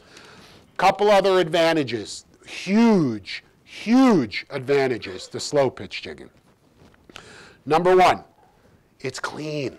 It's so clean. I'm not touching bait. I'm not touching squid. I'm not touching goggle eyes. I'm not touching pilchards. I'm not touching chum. I'm not touching any of that gack. Okay, I can go out there in a suit and tie if I wanted to. Okay, another one's flagged. What's in that beer tonight? So anyhow, it's very, very clean. Okay, and that's a big advantage. It really is. It's very, very clean. Number two, the best slow pitch bites that I have found, 10 a.m. to 3 p.m., middle of the day. 10 a.m. to 3 p.m. Bright sun, 10 a.m. to 3 p.m. So what does that mean to me? That means I used to have to get up at 5 o'clock in the morning. Not anymore. All right, I'm sleeping in on Sunday, baby, and loving it, okay? And suddenly here it is, 9, 10 o'clock. I'm like, okay, I think I'm going to go fishing for a few hours, okay? And you can have some of the best action in the middle of the day. Because remember all of those guys that we talked about earlier that are fishing the edge of the reef? That's not where we're fishing. We're fishing deep water and on the bottom. Okay, so a tilefish, a tuna, a grouper, a snapper, you think he knows if it's 10 o'clock or 7 a.m.? He doesn't know the time. Certainly the light affects that fish, but he doesn't care. So in turn, you don't have to go at the crack of dawn. Okay, you absolutely don't have to go at the crack of dawn. It's affordable. Your initial investment, not so affordable, okay? But after that initial investment, and you have your gear set up, if I want to go fishing tomorrow, I'm ready. I don't need anything. I don't need another single thing. I don't have to buy chum. I don't have to buy live bait. I don't have to catch live bait. I don't have to worry about any of that, because that is my live bait. That's everything that I need is right there, okay? So it's affordable. It's clean. It's versatile. It works on almost everything. Everything out here, okay, eats slow pitch jigs. There are very few species that have yet to be, or that haven't eaten one of my slow pitch jigs, okay? I'm telling you, it's crazy effective. Again, though, understand, there have been times I've gone out here, slow pitch jigging, for 4, 5, 6 hours and caught zero. Not a single thing. Okay, believe it or not, I know, it happens. Has that happened to anybody else ever? Has anybody ever gone fishing and not caught a single thing? Let me tell you about what happened to me Tuesday. I'll tell you about Tuesday. Real quick, just a little side note. We went to go film a show. I had this wonderful idea. We're going to go out and film a show on Spanish mackerel because they've been catching some really big Spanish mackerel. Well, by 1 o'clock in the afternoon and haven't caught a single Spanish mackerel, okay, since 6 a.m., trolling, chunking, jigging, casting, chumming, any way you can possibly imagine targeting Spanish mackerel, and didn't catch a single one, finally threw in the towel, okay? Because foolish me was so focused on the Spanish mackerel that even I didn't have a plan B in place for that particular day. So 1 o'clock threw in the towel. As I'm going back to the dock, I say, well, you know what? It's 1 o'clock, man. I'm not done fishing. I'm done filming because that's just not coming together, okay, at all. But I'm not done fishing. Let's throw some deep drop gear on the boat and go deep dropping and go catch golden tilefish. So I go out there and go golden tile fishing for 4 or 5 hours. You want to know what I caught? 0. Okay, so far 2 for 2, batting 1,000, right?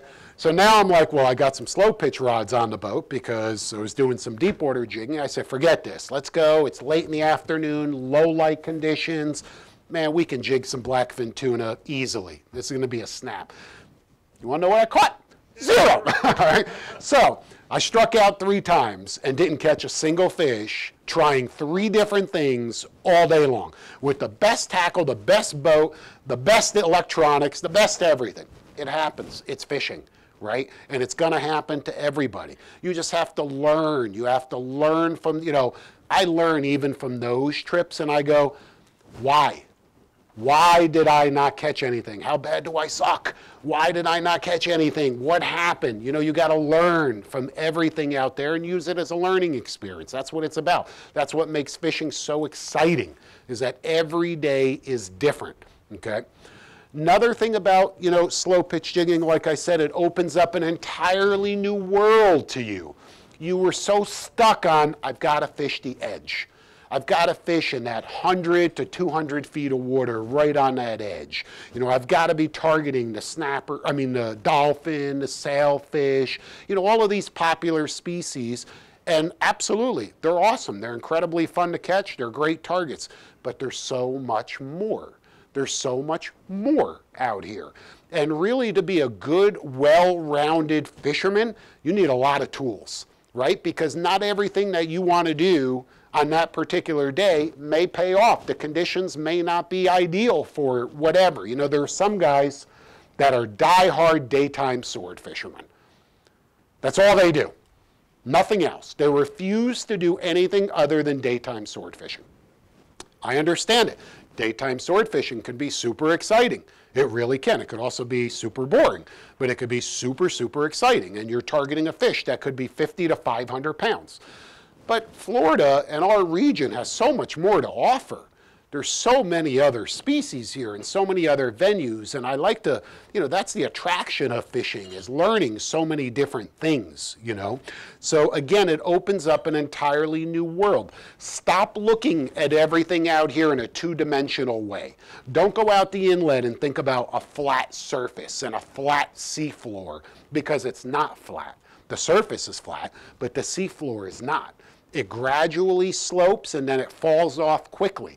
And there's different sorts of bottom. And depending on what you're targeting, that's the type of bottom, you know, topography that you're looking for. If you're targeting the snappers and groupers, you're going to want to, of course, be by structure and wrecks and reefs.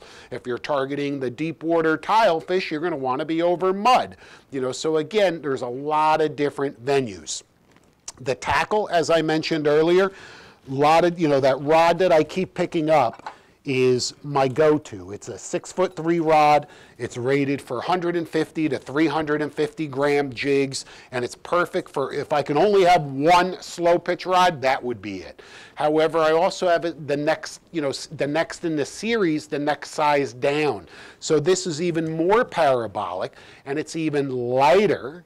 Okay, it's even lighter. You can see the difference in this. It's faster. Okay, it's more parabolic. It's a faster rod even than the other one. It's got the exact same reel, the exact same Daiwa Saltiga Star Drag, but in a size 15, even smaller. Okay, a narrower spool. I can still hold 400 yards of line, and I'm not using this outfit in 800 feet of water, because it's just not going to have enough beef. It's just not going to do what I need it to do. It doesn't have enough action in the rod to pitch a heavy jig. You understand what I'm saying? It doesn't have enough spring to pitch a heavy, heavy jig. So I'm not going to use it in ultra deep water. So on the lighter stuff, you know, in some shallower water, this really is my go-to outfit. It's so light and comfortable. How heavy is that? Incredibly light, isn't it? Okay. She just said it, incredibly light. Okay, it really is. I've got a smaller jig. What does that mimic? What does that look like to you? A little pilchard, a ballyhoo, a goggle eye, right? It looks like a bait fish. What out here does not eat silvery bait fish? Everything out here eats silvery bait fish, you know, small-scaled fin fish, okay? Again, I think about this and I go, that's a ballyhoo. That's a 6 to 8 inch ballyhoo that's alive on the end of my line, and instead of feeding out a live bait, I'm going to bring it to life and make it do what I want it to do. And I'm going to do it with this ultralight outfit that's so comfortable, but so incredibly sensitive. Incredibly sensitive. It changes the game.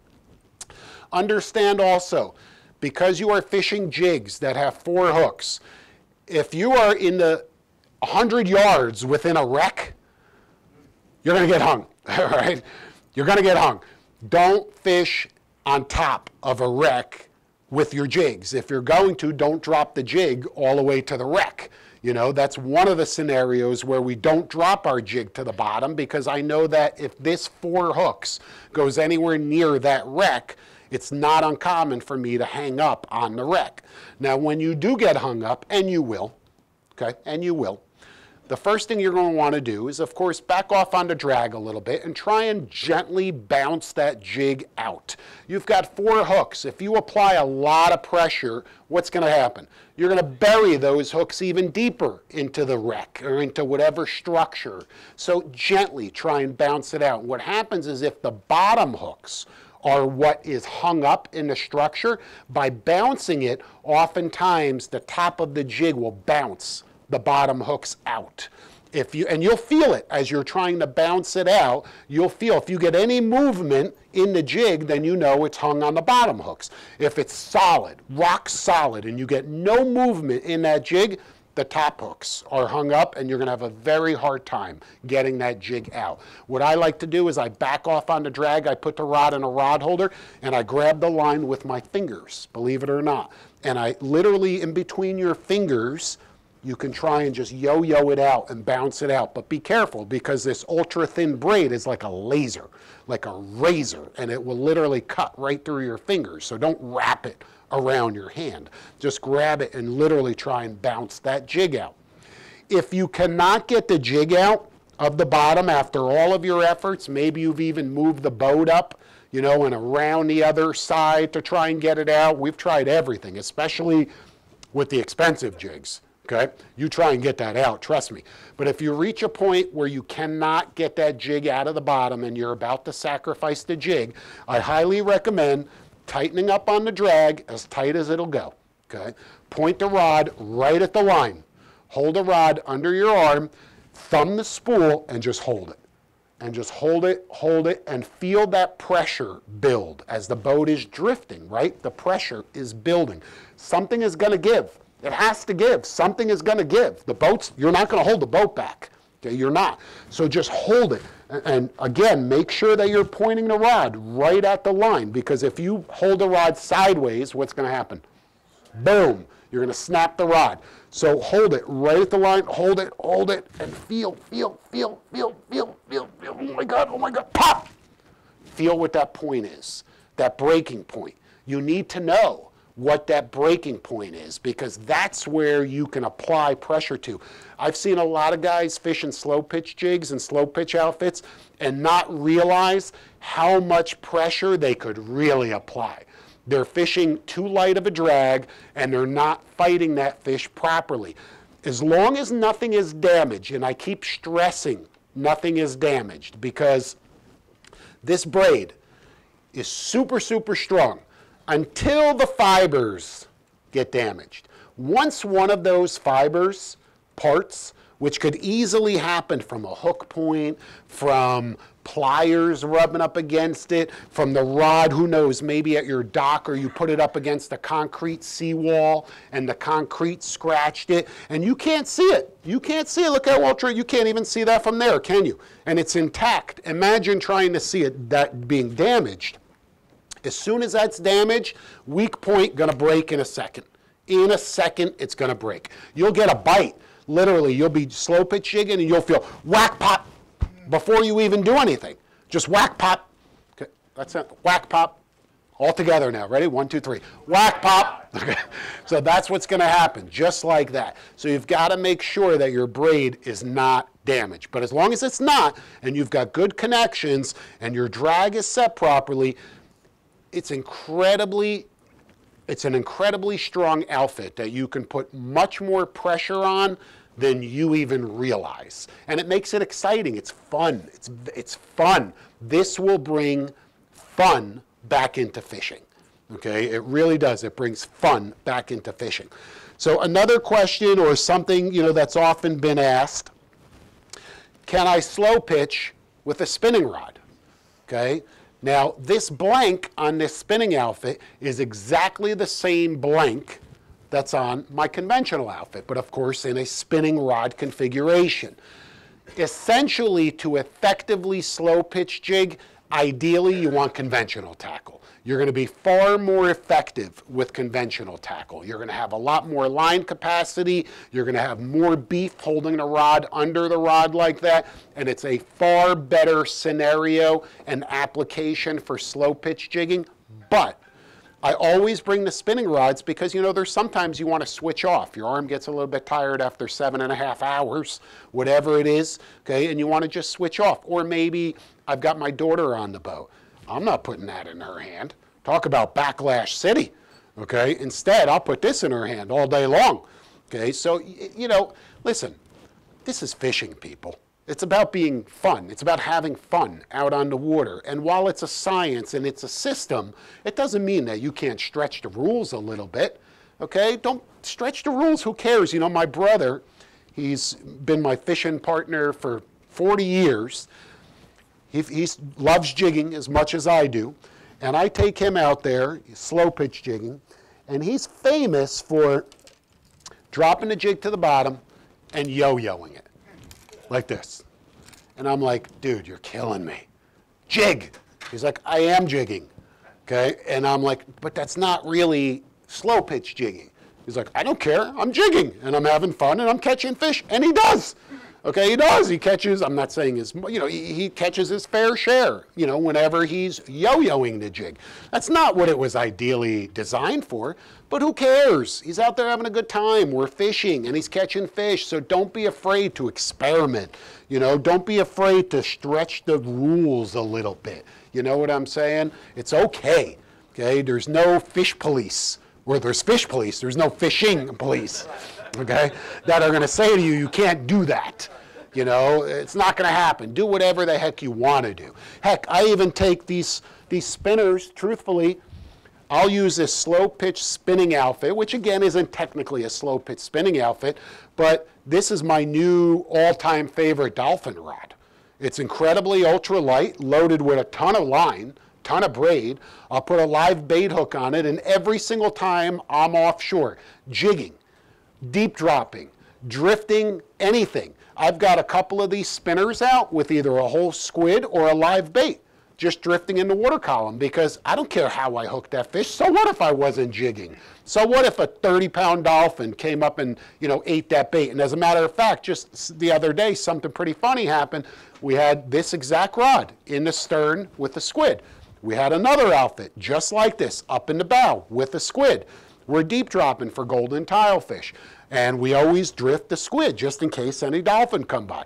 I look out and I see this big bull dolphin, nice fish, solid 30 pounds. So he's swimming right up toward the boat, and immediately I scramble. I go to grab the spinning rod, and I look over here, and this one's doubled over. He's got it. He ate the bait. He's screaming this way. Just as I grab this rod, I look back, and the stern rod doubles over. I'm like, oh, we got the bull and the cow. No. We had the bull and the bull. He ate both baits, okay? So we literally fought a 30-pound dolphin, two of us, with two rods, but we got him, So again, don't be afraid to push the boundaries a little bit. Remember a couple other things. The more time that you spend slow pitch jigging, the better you're going to get. The more rhythm that you'll build, and you'll know when you get it. If you're out there and it's erratic and you're not really feeling it, it's because you really don't feel it yet. It'll reach a point where suddenly everything comes together. and it's an extension of your body. That's what it is. The rod, the tackle, the jig, it's you. Everything's an extension of your body, and you're moving that jig, you're pitching it, and you could feel everything. And you know when it comes together, you know when it's right, because it's an unmistakable feeling, you know. And the more you do it, like I said, the better you will get at it. Don't be afraid to experiment in new depths, in new venues, targeting fish that you never even knew were there. And I stress that because there are some species that we are catching in particular areas and particular depths that I never knew were there. Never knew, ever, okay? Ever. I jigged a bluefish in 350 feet on the bottom. I've jigged flounder in 550 feet on the bottom. Did you know flounders swim in 550 feet on the bottom? Neither did I. Okay, neither did I. And the list goes on and on. Strange occurrences that happen. Straight sharks right off the bottom, which of course nothing too unusual about that, but really odd, strange occurrences that I'm like, you know, I never knew that that fish was there. I never knew that. Tuna in particular, blackfin tuna. And I'm not afraid to say this, you know, I'm an avid tuna fisherman. I've always been my entire life. That's the one thing that I don't like about this region. We don't have big tuna. The closest we can get is to the Bahamas. Okay, but we don't, you know, the occasional yellowfin, 1 or 2 a year that are caught here, but that's about it. So what do we have? We have blackfin tuna.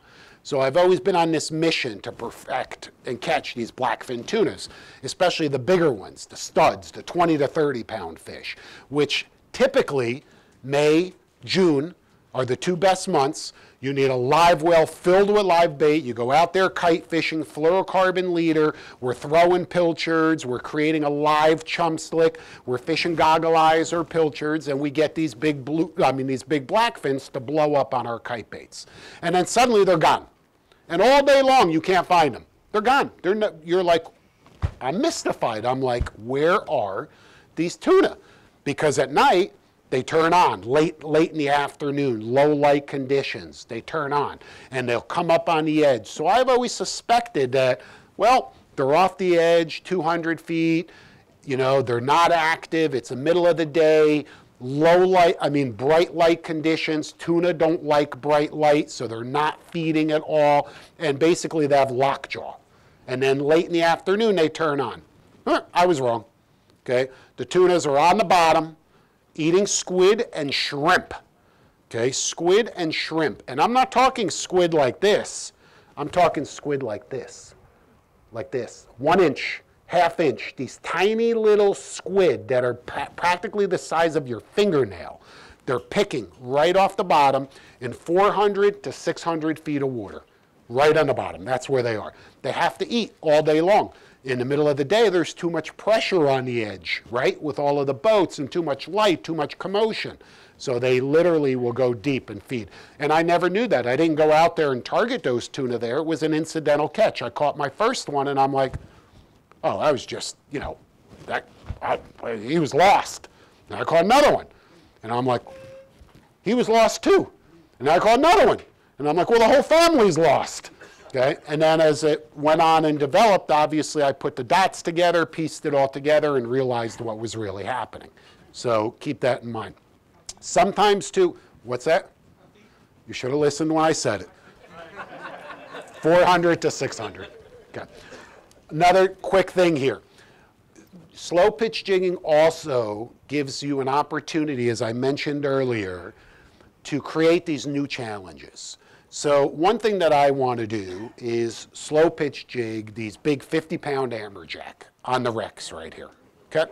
However, I tried, and I got my clock cleaned with these lighter rods, with the 20-pound and 30-pound, because I can't stop them, right? Now, it's not open water. If it was open water, I got them. I'll fight them for as long as it takes, okay? I'm patient. I'll take, you know, however long, I got them. But when there's a wreck right there, and what does an amberjack do as soon as he hooks, you know, as soon as he eats a jig? He's not stupid. He's not stupid. He goes right into that structure, and instantly that thin braid rubs against the structure. Pop, zing, pow. 1, 2, 3, zing, pow. Okay, that's what happens. So But it does give you the ability to come up with these new challenges. So what I did was I beefed up a jigging rod. And it's not essentially a slow pitch jigging rod, because as you can see, it's not as fast, it's not as parabolic. But it certainly still has that springy motion. Because remember what I said earlier, even though slow pitch jigging is a science, don't be afraid to bend the rules a little bit. It's about fishing, it's about fun. So I put together a heavier rod. And what is an amberjack's favorite food on the wrecks out here? A vermilion snapper, okay? Amberjack love vermilion snappers. Some people call them beeliners. You know, the little pink snapper. What does that look like? Does that not look like a little juvenile vermilion snapper? So I'm ready this May, because that's when they occupy our wrecks. Same reel, but larger, a size 35. 50-pound PE line. I'm not concerned with the ultra-thin line because I'm only fishing in 250 feet of water, 275 feet of water, so I'm not concerned with fishing that ultra-light line. I'm more concerned with strength in this scenario, okay, with how much I can battle that fish and how much heat I can put on them. So I beefed up a heavier set of outfits. Again, not essentially slow pitch jigging, but certainly a reflection of it, okay? Overall, just be careful. I'm going to wrap this up here and just tell you that be careful. Slow pitch jigging is addictive, okay? It's addictive. Once you really start getting into it and seeing positive results, you just want to do more. You just want to learn more about it. You just want to get more gear. And before you know, you're breaking the bank on stuff, okay? But it's worth it because you only live once. That's first and foremost. And why die with money in the bank? Okay, that makes no sense. So, and again, now here, we can offer you the slow pitch rods right from Chaos, okay? Or call me directly, okay? And I'll make sure that we outfit you with the correct rod that you need, or the correct set of 10 rods that you need, even better, all right? And reels, etc. So, like I said, super fun, super addictive, but I'm going to finalize this and just say, make sure that you pay attention to the details. Learn from my mistakes. I wasn't using the correct knots. I wasn't using the correct leader. I wasn't using the correct line at the correct time, as far as diameter, and I made a lot of mistakes along the way. But my goal is to share all of this information with you today so you can shorten your learning curve, keep it as affordable as possible, as fun as possible, and as effective as possible, okay? And, I've had people say to me, you shouldn't be sharing this information with everybody. And I say, why? Why not? I mean, do you own the ocean? Because I certainly don't own the ocean. It's a public resource that we all enjoy. It's a public resource that we all have equal access to. And truth of the matter is, no matter what I sit here and say to you, the ratio of people that are going to get up tonight, walk up to me and buy a $1,200 rod and reel, or 6 $1,200 rods and reels, and go out tomorrow and commit themselves to slow pitch jigging for more than 30 minutes, that ratio is probably about 0.01%. Right? It really is. But know that it's out there. Know that this venue is out there, and know that this option is out there. And as you begin to learn and hear and see more about it, ultimately you'll transition some of your efforts. And like I said earlier, it's not the answer to everything, but it is absolutely a tactic that should be in your overall arsenal, because it can be so effective. So double check all your knots, double check your drags, double check everything. Always check that braid to make sure that nothing is frayed. Just to be safe, pull off the top 20 feet after every trip and retie a fresh leader on. Check your knots. It's all that little stuff that's going to make a big difference out on the water. So.